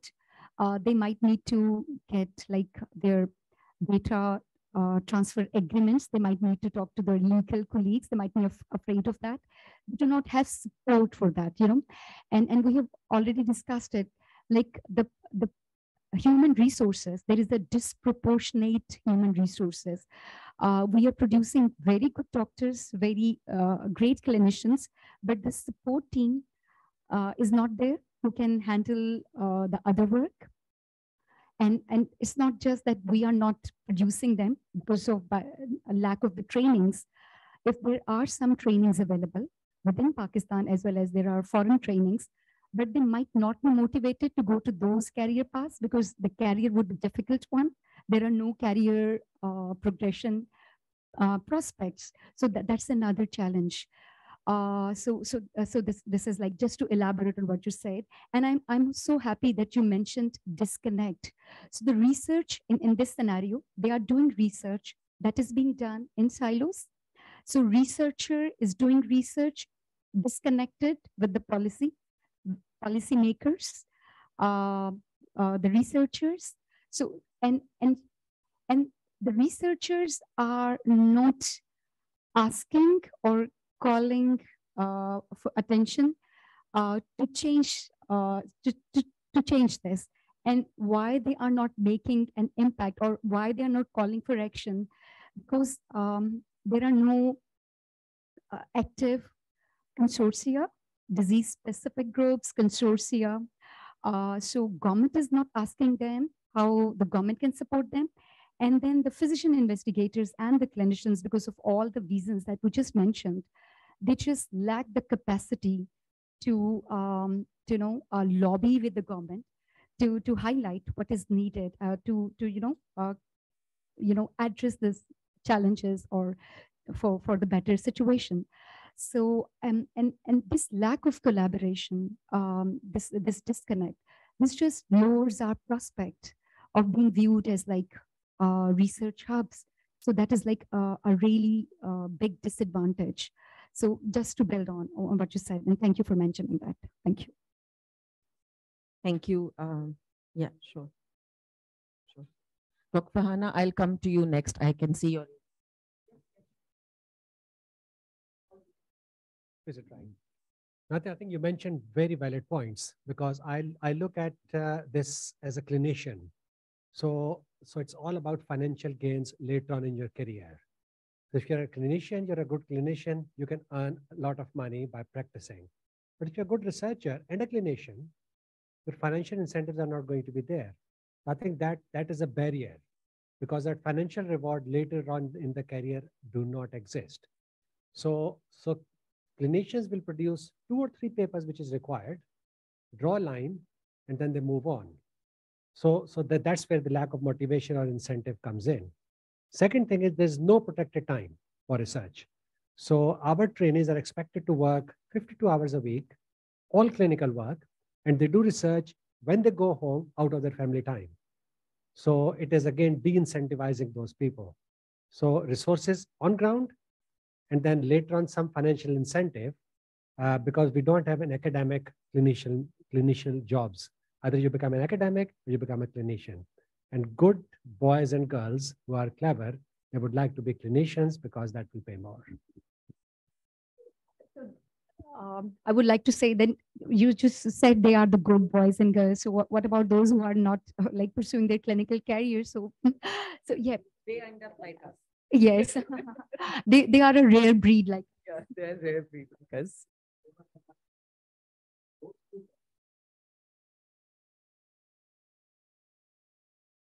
Those people do not actually, so that there are 2 different pathways, research and clinical practice. But the problem is they don't combine. Some people are researchers, they just go purely into research, but move away from clinical activity. And the clinicians, they actually move away from research completely. So in their daily practice, if you look outside Shaukat Khanum, it is quite bad really. Clinicians do not get involved in research at all. Because unless it's for their promotion requirements or as part of their training requirements. That's a different discussion. We had a Yeah, bit of a chat yeah, about it. Yeah, yeah. But then because they're under pressure, they will try to produce very quick papers, because here papers are not counted as impact factor or number of citation, it's a number. So you need to produce 1, 2, and 3 paper. So you can produce them in an open review journal where you can just pay the money and get published. That still counts. how the change would happen? Like 1 thing or 2 things, how the change would happen? I think it will happen from the medical school, because that's when you start telling people about research. You need to make research attractive and enjoyable, because that's something which they enjoy. When they see the practice is being changed because of research and they take pride in it, that's when they start enjoying it. Absolutely. They're not producing papers for the sake of papers. And just very briefly, one of the things that is emerging a lot out of research integrity literature is 3 things. First, that institutions need to not just reward publication numbers. That's a key thing to change research culture. And the second key thing to change research culture at both institutional and national level is to have defined priorities as per local needs. Because if you're not researching on things that are your priorities, you're just doing it for yourself to reach certain publication numbers. And that's when there'll be greater tolerance for, research taking some time. And that's where I talk to doctors all the time. And I said, you can produce a paper in 2 hours, you can write a letter to editor, and that counts as a publication. So, but a big clinical trial will take 5-10 years of work to produce 1 paper. So we can't compare oranges with pears. Absolutely. So, Dr. Farhana had her hand up for some time. If you would like to add here, should I unmute? Oh, you have unmuted. Okay. Can you hear me? Can you hear me, Dr. Mariam? Yes, we can, Dr. Farhana. Please go ahead. Okay, great. Okay, I agree with what Dr. Irfan and Dr. Farah have said. Clinicians are very busy people. They usually don't have time to do research. They don't have any protected time related to that. And but they are expected to do research. It becomes a part of their appraisal, and it's like in this calendar year or in these 12 months, you have to do it. Secondly, they expect people in other departments, especially in clinical research office and cancer registry, to do the data collection for them. And I'm not saying that their approach is incorrect, because they don't have time. They have not been given enough resources to do the research, but again, they are expected to complete it. So when the burden comes to the clinical research office, they can handle it to some extent. And because they don't have enough, again, manpower, or they don't have enough resources to do it. And when it comes to my department, which is called Cancer Registry and Clinical Data Management, how can we do it? Because that is not our primary job to conduct research. Our primary job is to do cancer registration, be it hospital cancer registration or population-based cancer registration. And we have done that once or twice in the recent years. Perhaps we have done a lot in the past. That is, we have helped the clinicians, but we, because I oversee that department, I realize that it has become very difficult over the years to handle their tasks as well and our tasks as well. So where do we start then? And it doesn't end over there. And when I say, or Dr. Farah say, it's not possible for us to handle this data, interviewing the patients, or data collection, or data entry into the software, when we say we don't have enough time, the distance between the clinicians and the cancer registry staff or the clinical research staff also increases. So we just pass by one another at times as if, because we have said we can't do it. So it is a very difficult, it's not an easy situation over here. And as for me, my primary job is to oversee cancer registration, medical coding.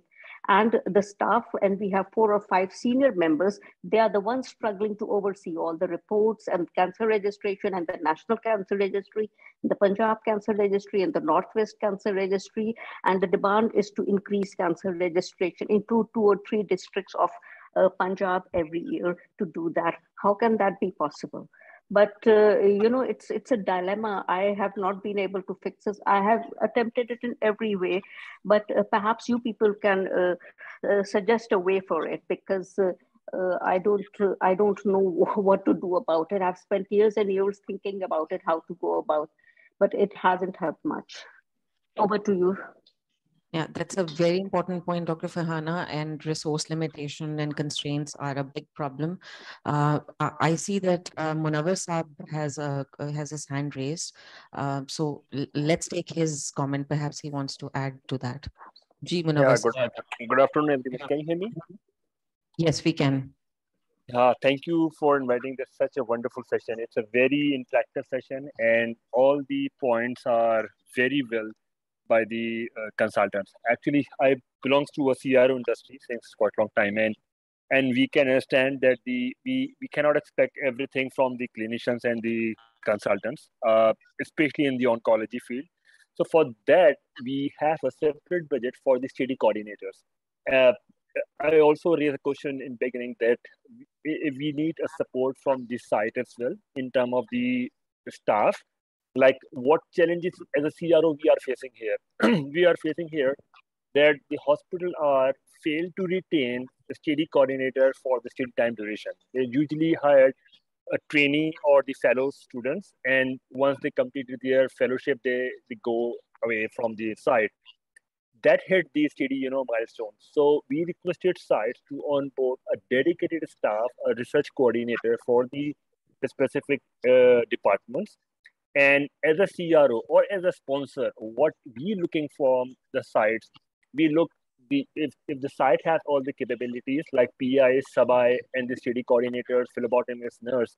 So we are responsible to train the staff, plus we are responsible to cover the budget of their staff as well, according to the involvement of the study.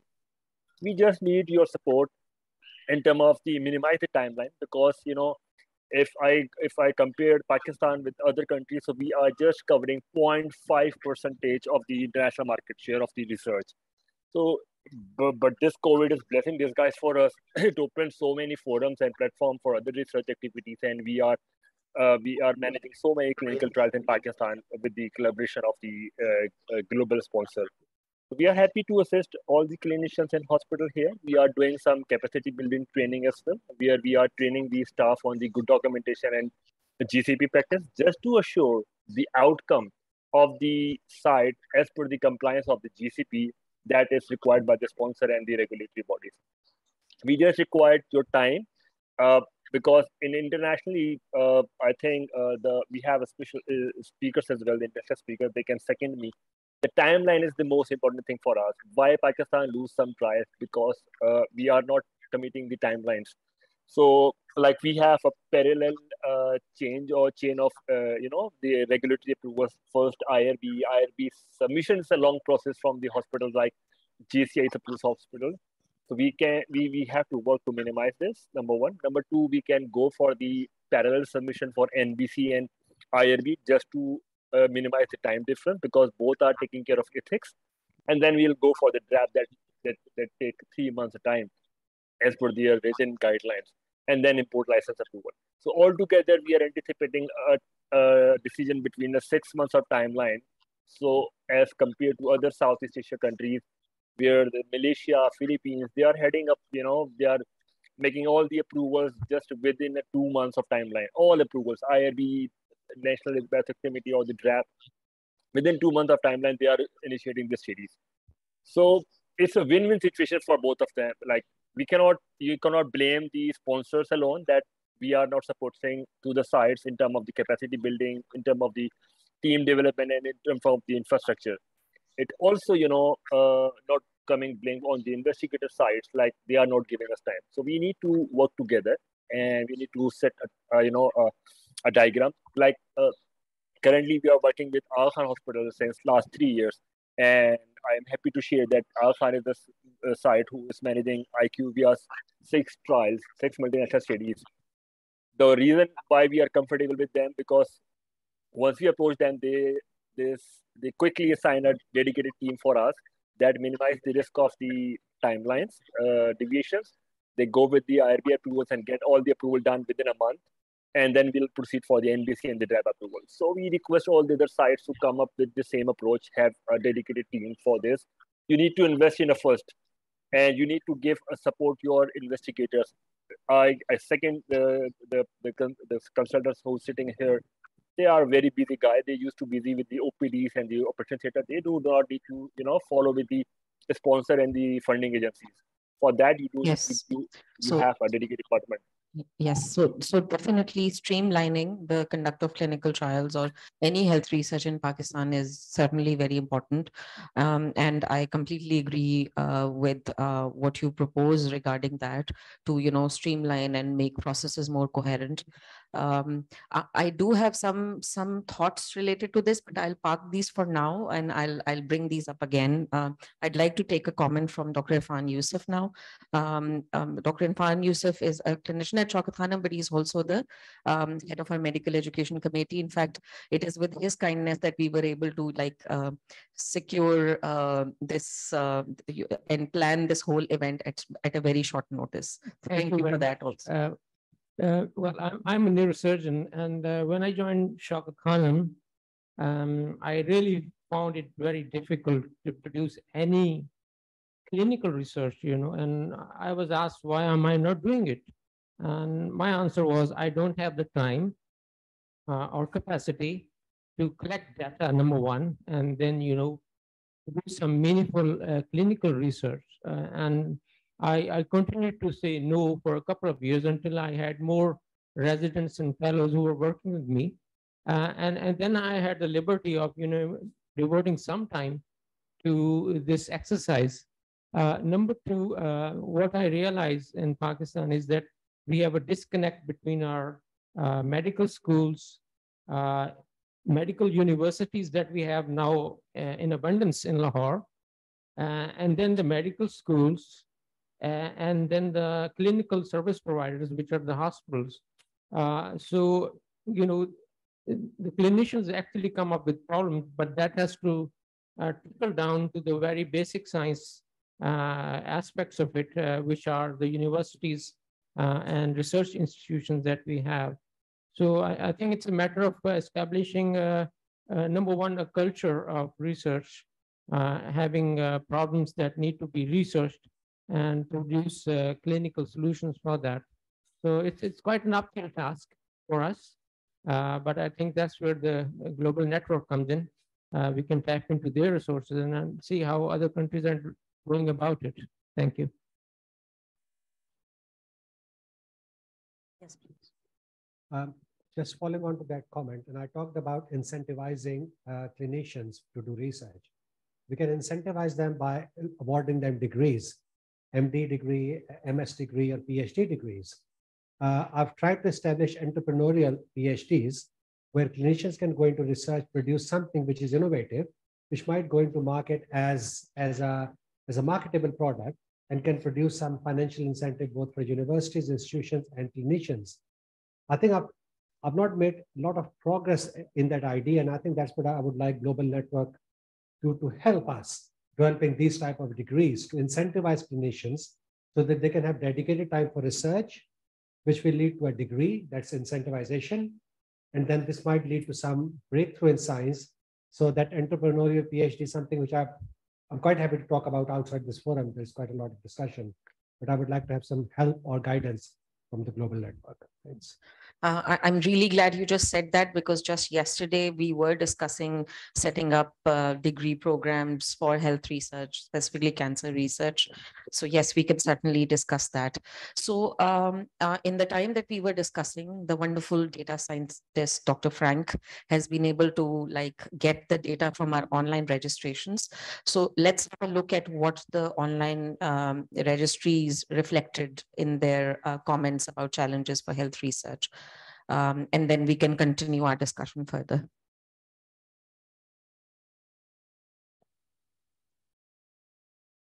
So quickly, excuse the formatting. I was trying to just put everything on the slides to just get insight. So Mariam, working very closely with Salvia, produced wonderful few questions for registrations and Dr. Farah. They produce questions, so whoever was registering for this session, then they can tell us their experiences. And let's see this next. Oh, go to the next one, maybe. Yeah, so we had a total of 26 people who registered and responded, and they are all from majority of, almost all of them from Pakistan. I think we have 2 and 1 from United Kingdom and the US. Go to the other slide top.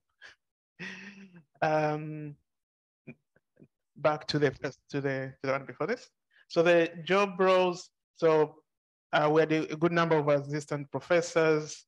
So we have all the cadres represented, which is very good. It's quickly just translating what we know to what could be actionable. So, and then next and next. And so this is what they do for research. So that we have study coordinators, we have principal investigators, we have up to clinical researchers, basic science researchers, industry sponsor. So this is a diverse group that contribute to research. Next. And they have years of experience. So on the sleeping horizontal axis, those are the years of experience, and on the vertical standing axis, those are the years, the number of people who stayed those years. They have years of experience. So 4 of them have at least 12 years of experience, and we have some who don't have much experience, and some who have more than 20 years. So that's very good. And next. Well, I don't think this is readable, but we asked about what are the challenges. So the highest of all was trained staff. Trained staff is the biggest problem. We have financial support. We have time constraints. We have competencies to research, registration. Clinical trial units are scarce. Funding, lab facilities. So all those are the challenges that came up top of what really challenges researchers to perform research. And next. And what are the priority areas? So I just tried to just crudely put whatever they said, so I didn't disaggregate, so no numbers. So people want to have good review committees, training of researchers, clinical trials, research on medicines, medication error, and the irrational prescribing. So I think people are talking here about antimicrobial and the drug stewardship. Research on functional research offices, interdisciplinary research, university industry linkages. I think Professor was just saying now what we're trying to link research to be able to incentivize PhDs to be able to produce products that could go to market. It has to be incentivized for people to use it. Otherwise, why should they do research? So strengthen regulatory process, networking, linkages, timelines, good data practice, good clinical practice also are needed. More training on social sciences. This is very important. I wish you could train all data scientists, clinicians into social sciences, because it's a foundation of what we work with every day. Access to relevant grants and funding, defined, cleared HA process.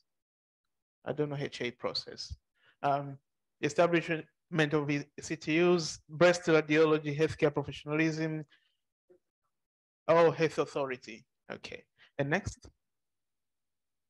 I think we're coming to the end. And would you like to be involved? So this is an interesting thing. Whenever you ask people, would you like to be involved? Would you like to network and work with other groups? The answers are usually yes. Even yesterday, I think we had a very good roundtable discussion, and we think there are a lot of silos, but people are very willing to. I think we need to investigate what are useful ways to network people, to bring people together. We might think we are very different, but when we sit on the same table, we're actually very similar. We're also just talking with Mercedes. The challenges you're mentioning here are almost similar challenges in Africa, in Latin America. But we as researchers or as scientists, we have an obligation to find out best mechanisms of also engaging other groups. And yes, I do agree, the Global Health Network comes in, and we have Trudy on the line. We need to find, I think communities of practice have really worked so far in Africa, in Latin America, and some groups in Asia as well. We can explore how to expand them and make them user-friendly.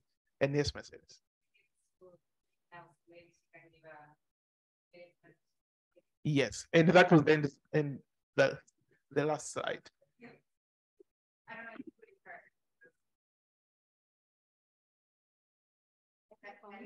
Yeah, absolutely. Let's take her comment. So Professor Trudy, if you could, we realize you need to leave now. So if you could maybe share some parting thoughts with us, that would be great. Oh, thank you. Sorry to interrupt you, Frank. That was great. Yeah, sorry, I'm afraid I've got another meeting I've got to go to now, but it's just been so great to join you all today, and I'm really pleased we had the opportunity. So much excellent comments and discussions coming on now. So I know we're gonna make sure we grab them all together and take these forward. I think those points around making the environment attractive financially and winning grants, but also that whole piece around making research part of the environment for career development and incentivizing engagement in research is just so important. So and these are exactly the same experiences in across the globe, and so I hope we can make a difference by connecting groups up and finding some solutions to these things. So thanks very much for having us with you today. Frank and Mercedes, I know, are really enjoying their time with you all. And Salvia, it'll be you and I will go next time, right? We're joining you online, but we're really grateful to be part of it. So I'm going to duck out and enjoy the rest of the meeting. And I look forward to hearing from my colleagues. But thank you for inviting me. Thank you so much. Thank you. It was a great pleasure to have you with us today.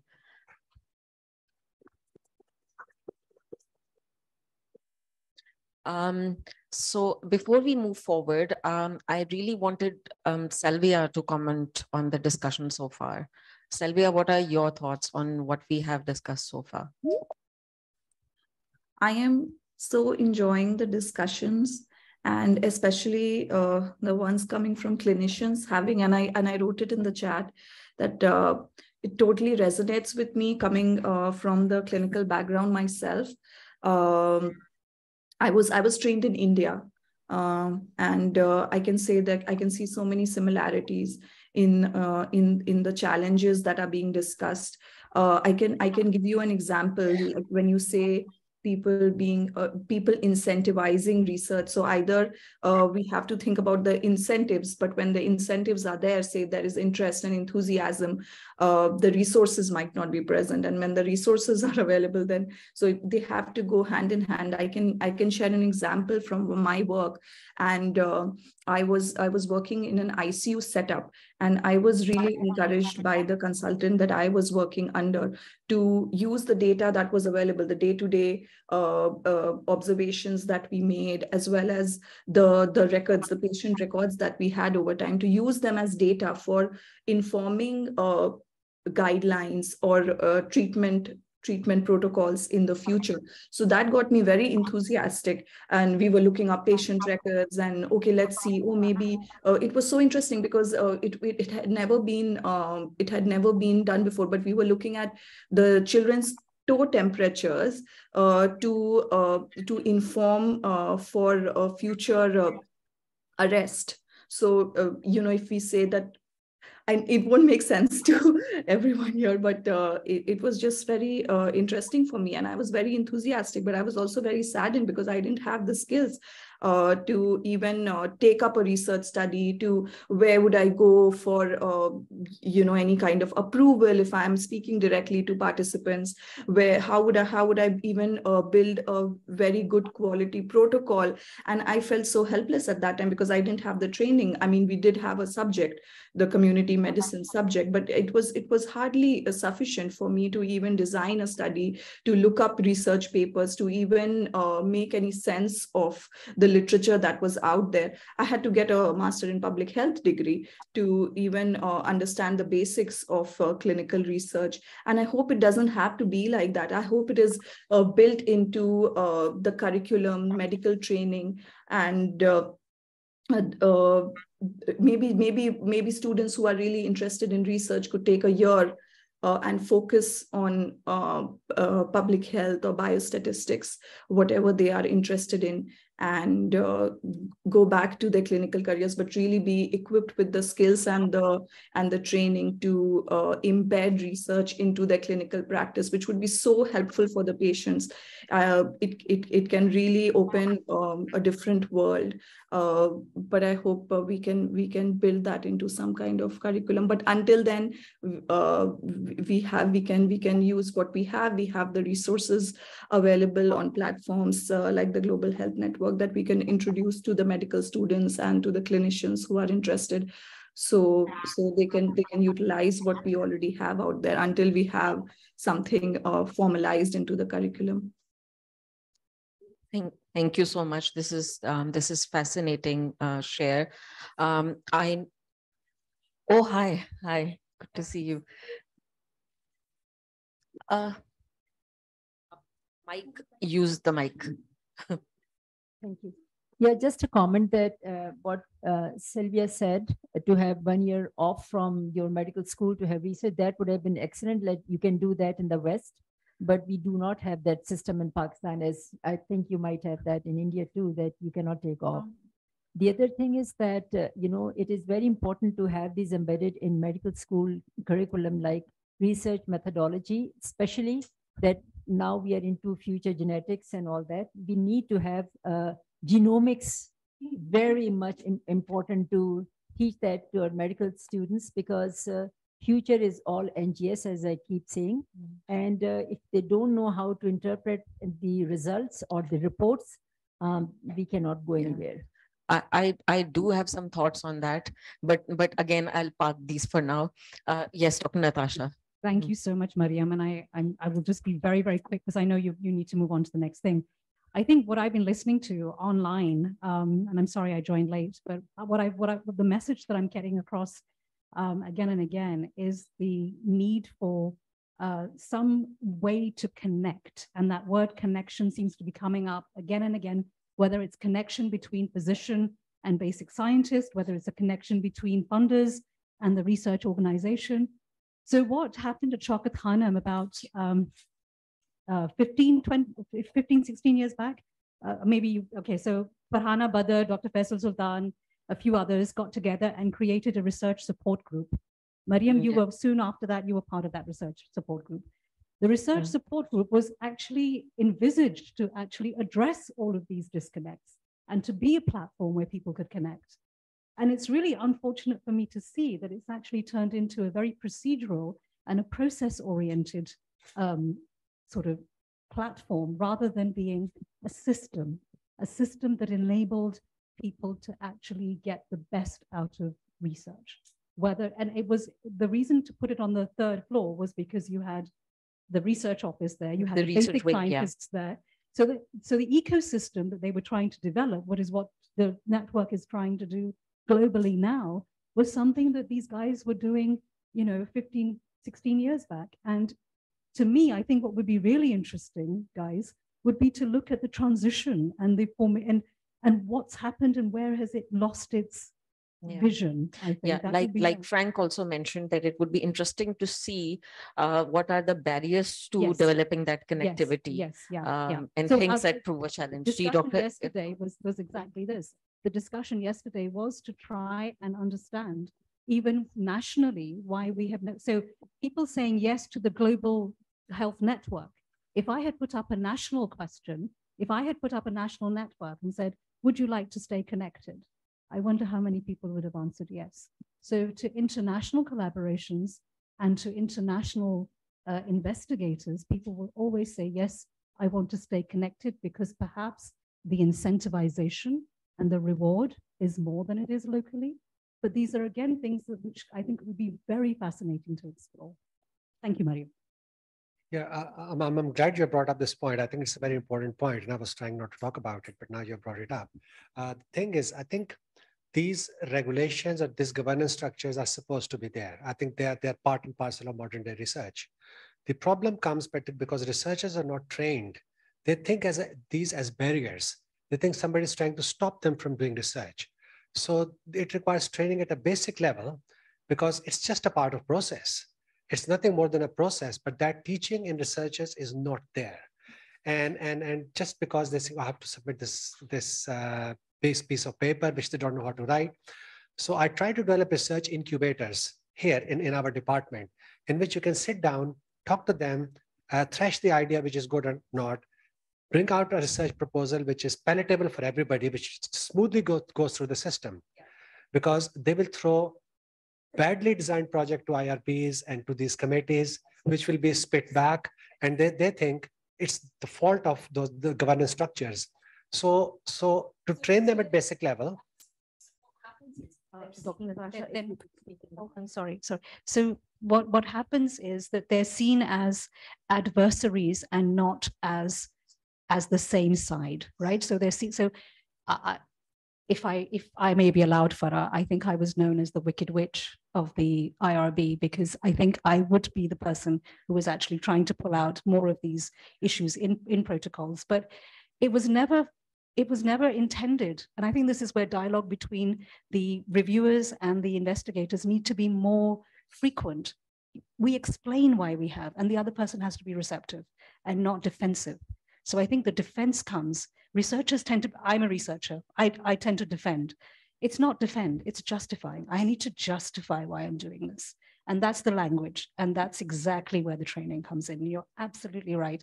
It starts with training, and we're coming back to where it starts, which is education and training physicians when they're being trained as physicians, that Dr. Ramina was saying. And also the whole culture of research in an organization, in a country, because how people respond to criticism of their research is a reflection of that whole culture. Of the whole culture, and becoming defensive about it. And this starts from, because we have no research policy in Pakistan. We have no research agenda in Pakistan.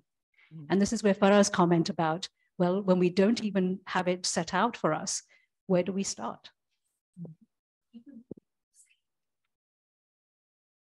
Yes, just further to build on the comment related to IRB, it is so common to hear IRB would not understand this, or they are crazy people.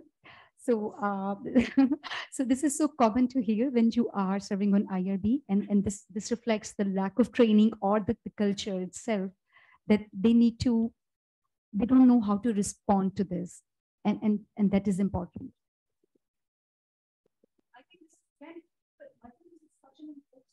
Sorry, I'm really sorry. But Mariam, this is so important. Why don't they want to be regulated? We had a lot of comments yesterday that we should make research easy. Research is not meant to be easy. It's meant to be research.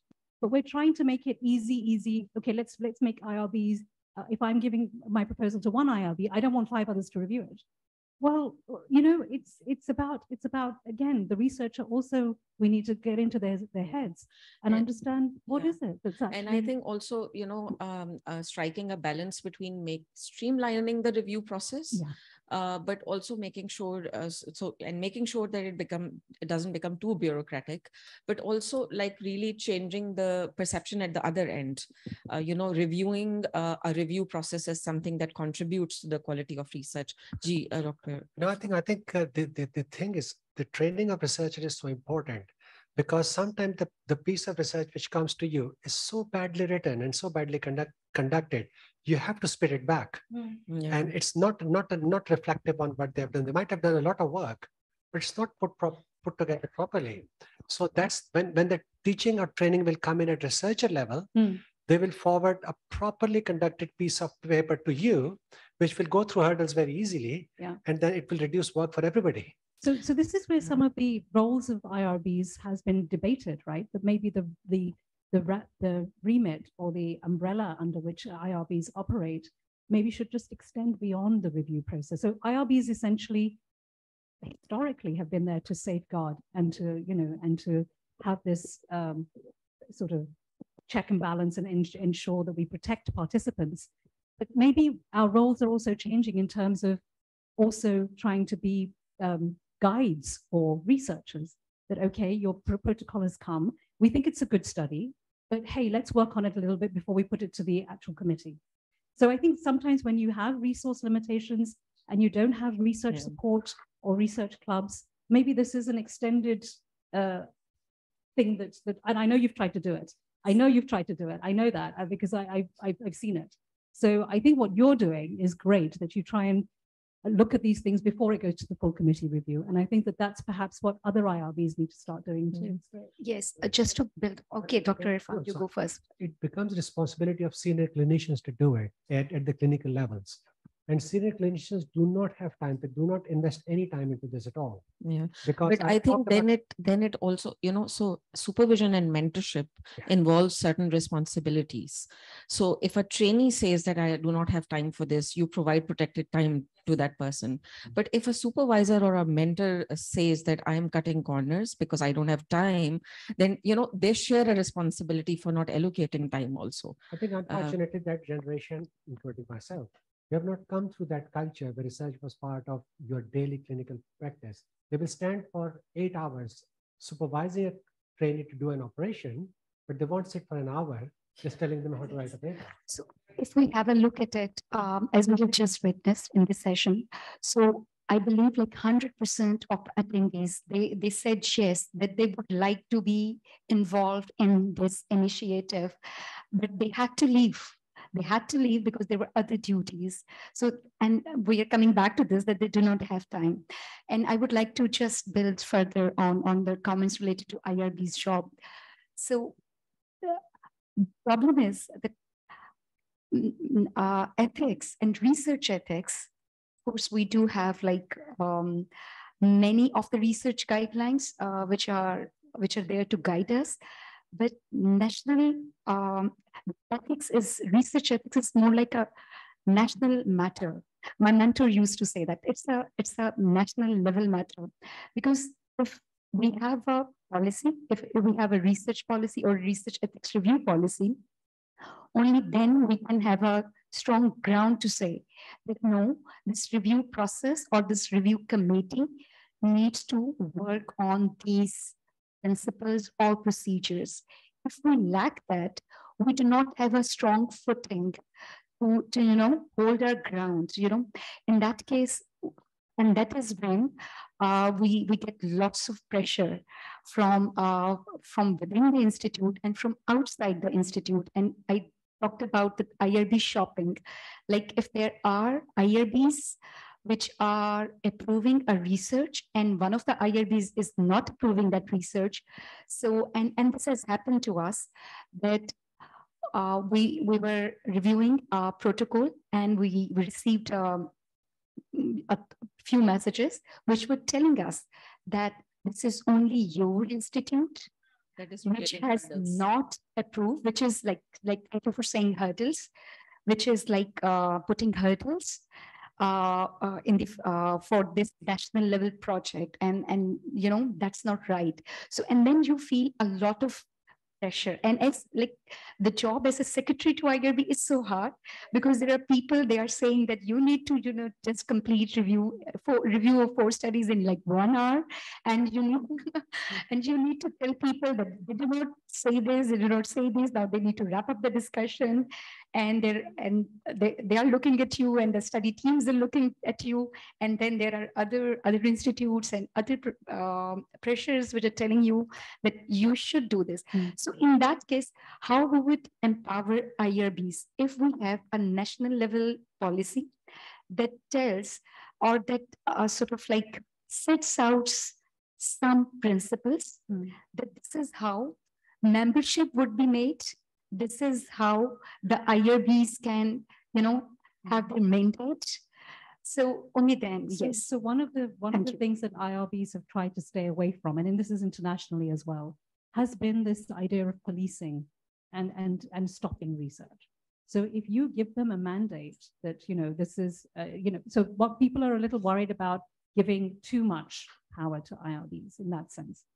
IRBs, knowing what their own individual mandate is, which is where we talked about the TORs and where we had an idea, but I think that comes from actually building the IRB, training the IRB, and constantly make, you know, just sort of the turnover in terms of the membership has to be evolving over time. But you talked about the shopping of the IRBs. One thing that I think the National Bioethics Committee is doing, which Saima mentioned yesterday, which is registration of national IRBs. I'm just going to tell you about that genetic study because Dr. Romina mentioned genome sequences. We're in a whole big kettle of fish now when you talk about genomic data, and the fact that national exome data from almost 250,000 Pakistanis is closed access and only available to that researcher who actually conducted that study. We have no access to it. Okay, as Pakistani researchers, we cannot access that resource. Somebody passed that. Some IRB passed that project, and you're absolutely right. But this again comes down to your individual IRB's membership, integrity, you know, who the composition and what their interest was in approving this. The intention of every research organization is output and publications. And I think that again is something that is going to, you know, we can't deny it. It obviously is a way for research organizations to exhibit their productivity is the output that they have.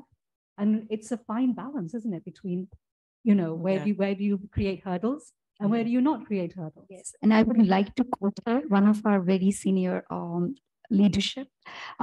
His comment, his exact comment was that we want to regulate research, but we do not want to over-regulate research, because we need to understand the audience or the researcher. If he is not fully, you know, so that's like yes, I would agree. It's a fine balance and difficult job. And we could, so I know that Sadia Nafis had posted a comment, and she is actually logged in from, I think, USA. So it's probably a really godforsaken art there. So I would really like Sadia, if you could like say a few words. Sadia is a researcher at University of Bangor. She has worked a lot in mental health research, and she's somebody who is really passionate about the cause of capacity building for health research in Pakistan. In fact, she was the first person that I ever discussed this idea with, and we even tried to, you know, write a grant together on that. So Sadia, over to you. Thank you so much, Mariam. It's a pleasure to be among all of you, and I really, really appreciate mentioning that my enthusiasm. As I said, even in the questions, that I'm very passionate about capacity building and training. And just for introduction, I'm a dentist from Pakistan. That's my clinical background. I did master's from University of London, and I did my PhD in healthcare sciences I've been in oncology for 10 years. That was my PhD. And I moved on to mental health from past 4 years. And in mental health, I was more with the self-harm and suicide, medication management, and mainly my current project is about medical education. And psychiatry students, we are sending them to prison and for their placements. And recently I published that in June. So that's where I am. And I agree with whatever here we are saying. And research culture is not like you can't develop in like overnight. And we are having some challenges even in my university and health board. This is why we came up like we need to introduce this earlier during medical school, as well as the training, the foundation year trainings and stuff. And we have started like some of the sessions to introduce research methods to the students as well as foundation year doctors. And this is where I will stop. I agree with whatever have been said so far. And hopefully, like, I'm more than happy to be in touch. And hopefully Mariam will be collaborating in future. Thank you so much, Mariam.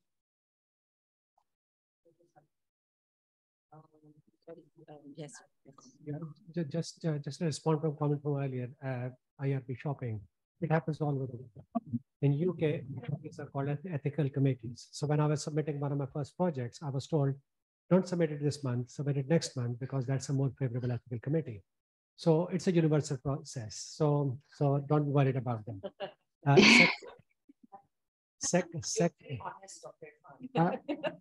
is true, but I was surprised, but I was told, well, your research has got a controversial component. Just like briefly say, I mean, the reason I can't stand still is because I'm so excited that we are getting so many ideas for our project. You know, how to go about assessing our needs and our capacity, because there's so many rich ideas that have come up in discussion today. So please continue.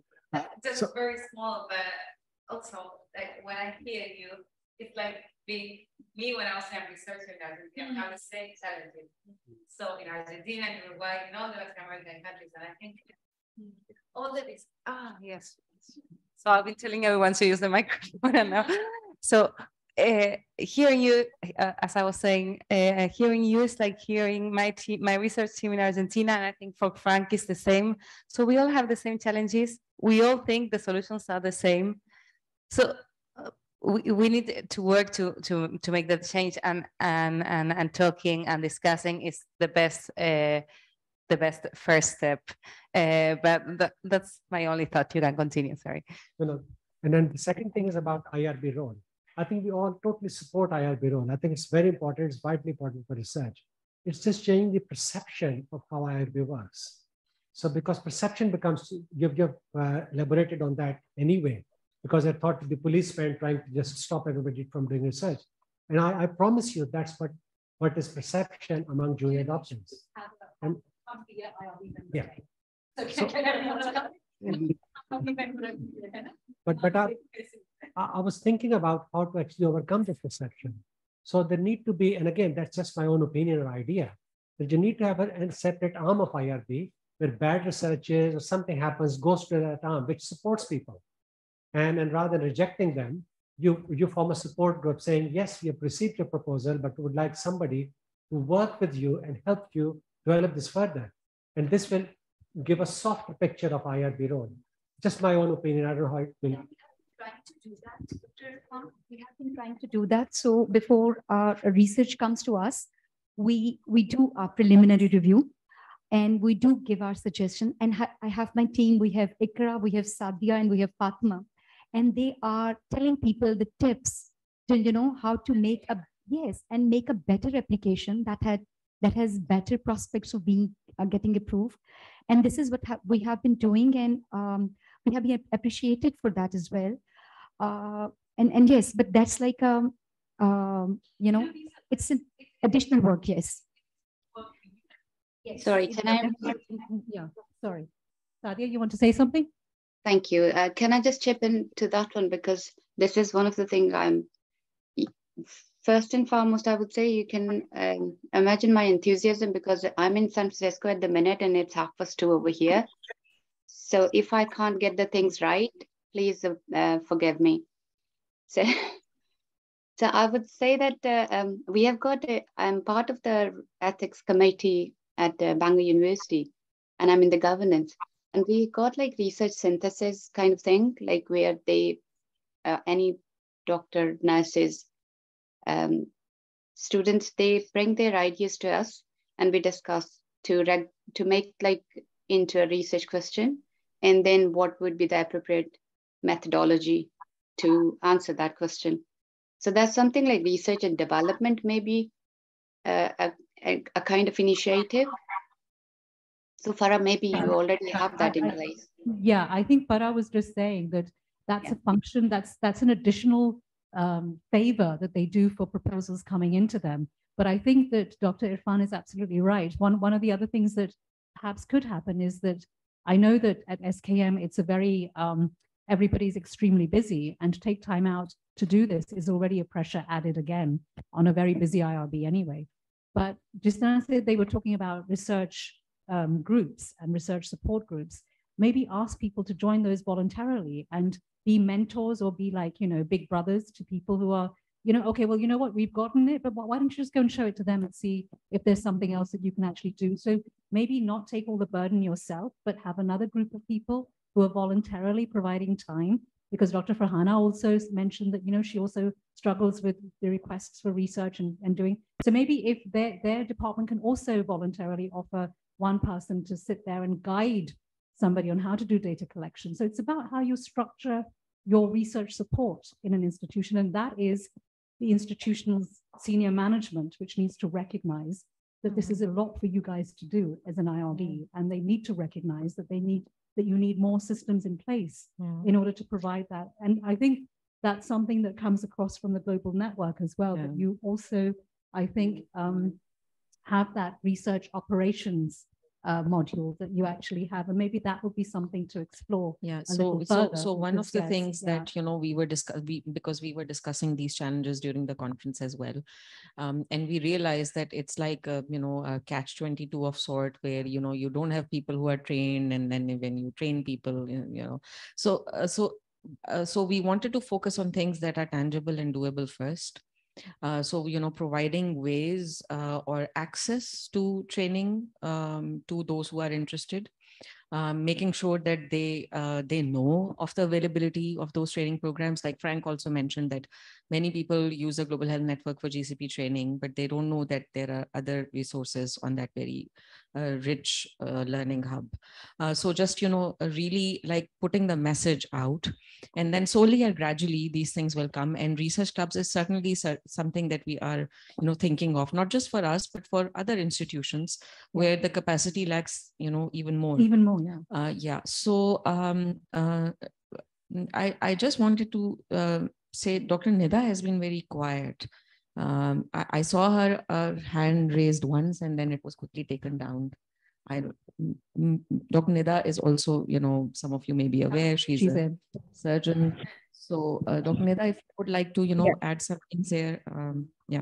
No, I've been listening to it, and I'm actually thoroughly enjoying the discussion because it's bringing out most of the issues that we are facing on ground.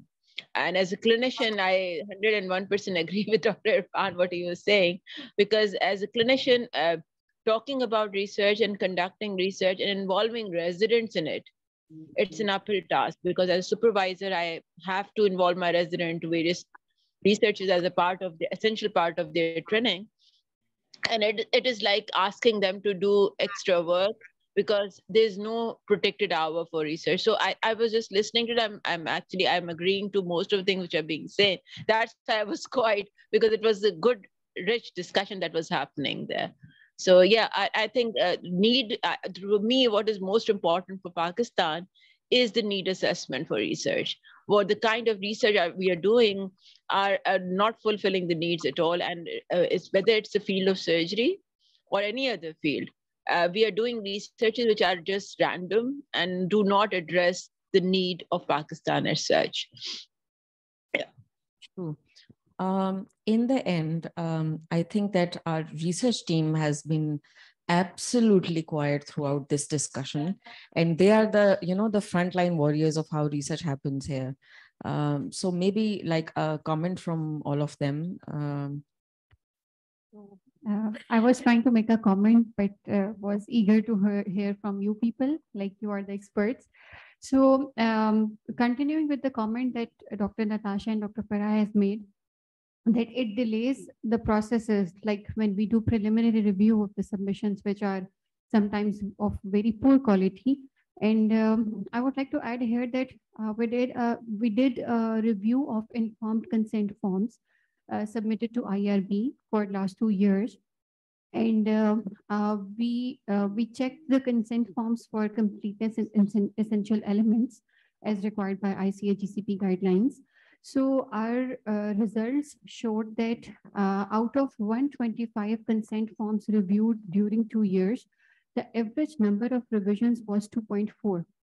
So just imagine that 125 consent forms reaching the IAB Secretariat for review and approval, and the efforts that we had to make required a lot of provisions.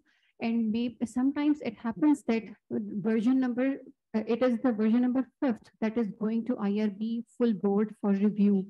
So just imagine the efforts that have been made during just a preliminary review, and then comes the full board review. So yes, we definitely need to train the researchers because it is the basic level that needs to be developed more and more, so that processes get smoothly and more like projects can be reviewed during less time. And in addition to that, what another challenge that I face is I feel other than educating the researchers at institution level, we need to get local collaborations more and more. Like we do collaborate internationally most of the times, but the challenges that we face is amongst the collaborations which are at local level. So maybe this thing should be addressed at priority. Great point, Sekra. I think everyone here would agree with that.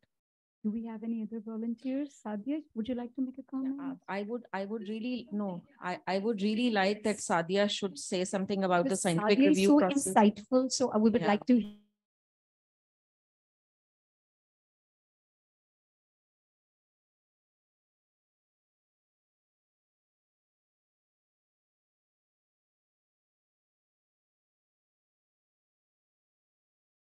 A study around this. Yeah. So we'll also ask Fatma. Ji, Sadia. I would like to comment on support services we provide to researchers. And one of those include the templates, the prescribed templates we develop, and they are freely available on our intranet or internet. And I think, to best of my knowledge, it increases the researcher's ability to develop the protocol, the consent form, and it helps the researchers very well. I have been working here for more than 4 years, and I really I have seen an increase in compliance or in quality of research proposals, because at scientific review we ensure the requirements with our templates, especially the protocol with scientific validity. So yes, it improves. It has been improved and has been improving. Yes, study designs and overall quality of the research proposal. Yes. That's exactly what we want. And still, it is not common to hear that Shaukat Khanum has research guidelines. There are always walking in people who are just unaware. Oh, yeah. Are they available? Where they are available? And you are telling them each time. So over to Fatma. Okay, that's great. So just to add a little bit, so Fatma works on, as I said, our post-approval oversight And whatever little training that we do provide right now, including the Global Health Network GCP, that we got like more than 160 people across the hospital to complete. So, which is, I think, the largest pool. I know GCP training is just a basic, but this is one of the largest pools in Pakistan for an institution to have. So we decided to evaluate ourselves. So Fatma did an evaluation of the training that we do provide. It's an informal training. Other than this GCP, there's informal face-to-face and virtual sessions that we do. And we did see that over the 3 years that we had started doing this, there were improvement in some areas. But that we continue to face challenges in other areas. And, we will now be developing this further. I really think it will be so incredibly valuable if you were to do an audit, asking the researchers what their experience was through this whole process. Yeah, that's what we have done. So this is the post. Yeah, so this was the GCP guidelines, right? No. This was So what we did was we used the Kirkpatrick model to evaluate the support that we were providing to the researchers and the impact it had. And one of the aspects of that model was that the people that you are training, you ask them how valuable or how useful that training was. So this was your cohort of those who you were providing training to. Yeah. What about those people who go through the IRB review process? I was thinking about them. So it's the same cohort. So they're the same cohort who submit reviews. So our guidance comes in after for their conduct. Right now, because the process, the model has just been developed. We have started with just providing support on the operational aspect of conducting research. Got it. The plan is to expand these to greater. Okay, that's exactly what I wanted to know. Yeah. So regarding the knowledge of in assessing the knowledge of researchers over here at Shaukat Khanum regarding IRB, we have been planning a study, like a CAP study, to assess the knowledge, attitude, and practices of clinical researchers towards research. So I think this is the time. Next. So I think this is the time when we are moving towards the Asia Knowledge Hub Pakistan chapter. So it would add our study, and the results we're going to be adding to this chapter as well. Like, we'll be assessing the needs of our researchers, and it will help developing the training modules for specific to their needs as well. So I will definitely looking forward to this thing as well. So concluding remarks by Mercedes and Frank. They have been, very patient hearing us talk about our problems. I'll give it to them. Oh, so much. Thank you, everyone, Mercedes. So I don't know, to me, all this resonates quite well with what we have sort of set out to do. And I think when we were chatting with Mariam, we kept saying, we need this, we need that. So we've been putting the list down. And I think the next part will be to, with all what we have said, to prioritize what are we going to do for the next maybe 3 months, 6 months, and beyond. We even went beyond to speaking about getting, maybe even establishing a master's in clinical research, hosted at Shaukat Khanum. So, and people, whenever you train people, they will go. There's someone who trained me, I'm here today. I don't know how they feel, but if we train more, then we'll still have something in the pot. So yeah, and I really like the idea of IRBs should not only be checking and saying this is good or not good, but also they should train people of how to make their proposals good enough. As long as there are proposals that are beyond resuscitation, maybe. But for those that can be resuscitated, I'm so glad that you already have started with operational. If you have common mistakes maybe proposals make, we can also just as what we were saying yesterday, that we can select a few training modules that correlate with what you guys are doing here and add them to the Pakistan hub. We can even have like IRB treatment or whatever you call it, training modules. So for example, if people have problems of consent, and then we have we have a lot of toolkits for how to make consent training. If it's about the protection to vulnerable population, if it's sample size calculations, all that. So that instead of for them to wait to sit in the room to do it, you can say, okay, for your problem, we can even create a selectable menu. What was your proposal about? What was the challenge that you faced? And then several causes can populate. So this person can go and do them and then hopefully enrich. Oh, see. So I think that these solutions, we can just harmonize them and put them out. But so far, I expect we are going to be very, very busy and make Salvia very, very busy to make sure but then at least this group should continue talking. So here, you should continue, even maybe in a month's time, sit down together. The Global Health Network came here. What next process, what is the progress? You can ask us if we're also slowing down to give you response so that we can keep this going. Those of us who joined us today or who indicated their wish to join us today, because there are many who are still messaging that, you know, they couldn't join today, but they would love to be a part of this. It's important that as a group, this group stays connected, and this group's like keeps a conversation ongoing at regular intervals, you know, deciding for ourselves what we wish to do. And then of course, getting your help to go about doing that. And then of course, you know, making Salvia more busy. Looking forward to that. Yeah. I think that, we can perhaps end here. Nida, would you like to add something? Nida didn't get a chance. So Nida is also one of our research officers, and she's at the operational end of things.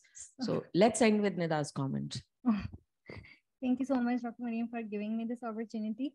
So actually, I'm not like a co-person for operating for the IRB and scientific review, but I had play a role in a multinational global trial on COVID vaccine. So what I experienced in the research field is basically the lack of education of the people regarding the research, for especially the placebo-controlled trials, where when there is a pandemic, so everyone was like keen to receive the vaccine. So in Pakistan, we have we need to educate the people regarding the research. Then secondly, still like in Pakistan, we have some misconception about the vaccine, polio vaccination. So majority of the people don't get that because they have some misconception like infertility and so on. Secondly, the grants that you all expertise have already mentioned this. So these are the basic and the major challenges that we faced. So I think that we need to work on this, like the trainings, workshops, and the education. Thank you so much. Thank you so much. I think this was a great summary, and Nida came up with a point that we had not discussed, which was the importance of community engagement in, you know, furthering research in a community, and of course, education and funding. Thank you for this wonderful conclusion. Just to add one thing, I'm trying to think the next steps that Frank has mentioned. So we can work together to make sure we advance with these actions so that we make progress. And then we could have like every 6 months a session like this one, where we have you, where we have the head of education, everyone giving their insights. We can show what we've done so far, and then everyone giving their insights. And also if they know what we've done, for example, the head of education can make sure everyone gets the ethics and ethics training in early stages to then avoid having to train them on how to get approved by IRB. So ideally, then we won't we won't need it because, of course, not for everyone, but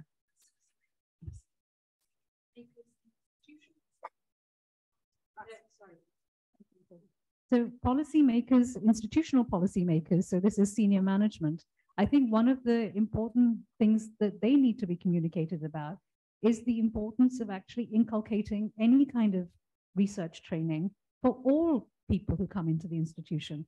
So, I mean, I'm using Aga Khan as an example because that's the one I know of, but so all basic scientists, even if they're research associates or assistants, have to go through the basic research methodology and research ethics training. There's an online module that they have to complete within the first 3 months of joining. Similarly, all medical students have a proper module on research methodologies. So do PhD students. So every strata of the institution has this mandatory training. So I think introducing the word mandatory research training is something that perhaps, again, you could start with SKM as the case study and the role model. Okay, how can you bring it into each strata? Nursing has its own way of doing it. The surgeons have their own. So if you provide it as a way to give each department the sort of project that, okay, now for your department, develop a module that you're going to do and link it up with HR, that now within the first 3 months, everyone joining has to go through this kind of, so maybe something like that can be could be used. So we have actually started working along these very same lines. A mandatory training, I mean, of course, it's work in progress. It's not fully in place yet, but it has started. So right now, so we started with GCP because this was something we could link with something tangible. It was part of a JCI requirement as well. So, we asked that everyone needs to do this first. So, and then, the basic responsible conduct of research, a short video followed by a brief quiz is something that we require all principal investigators to do before they initiate this. We are gradually expanding this to, nearly all teams, all members of the team. And for GCP, we have already done so. So again, we are creating a research misconduct module. So slowly and gradually, because we also, again, don't want to overwhelm people who are already complaining of lack of time. So it's a fine balance. And I think at some point, a discussion regarding protected time for research will That is exactly what I was going to say. With the management, they're going to have to back you up with this by giving people protected time.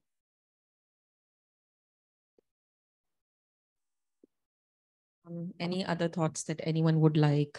Salvia, anyone else? Thank you. Thank you. Yeah. Thank you so much, Salvia, for joining us. Sadia, Dr. Hana. I think Ifat and Mohammed Hassan, I see them online as well. I hope you guys were able to catch some of our conversations. Please do stay connected. I hope you guys have filled in the registration forms, so we have a way of reaching out to everyone.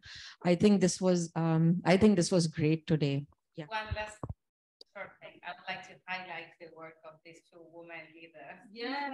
That have and hosting us so beautifully. With me. Yeah. So we both. No, but all the team, but having you to push everything and to make things happen, to have always the initiative. Of course, I know the team has a lot of initiative, but with them too is where we speak every day. It's extremely important and inspiring. And thank you so much. Thank you much. I think it has been beyond inspiring getting to know Salvia and Frank and Mercedes in the last couple of months. With Bonnie and Trudy, we had a year or so, in fact, almost 2 years that we did work. But I think with all three of you, and I really, really would like Salvia to join us in Pakistan next time, because they did have a lot of fun. They'll tell you the stories.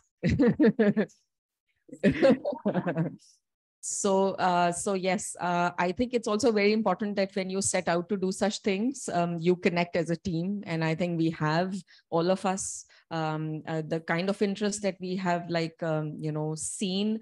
I mean, even people who couldn't join us today, they send me these really long messages explaining in full details why they could not join us today. So I think that, people really realize how important this is. And if somebody can wake up at 2 a.m. half asleep to join us from, so yes, so there is certainly a lot of, passion and commitment towards this. So I can end here. I appreciate the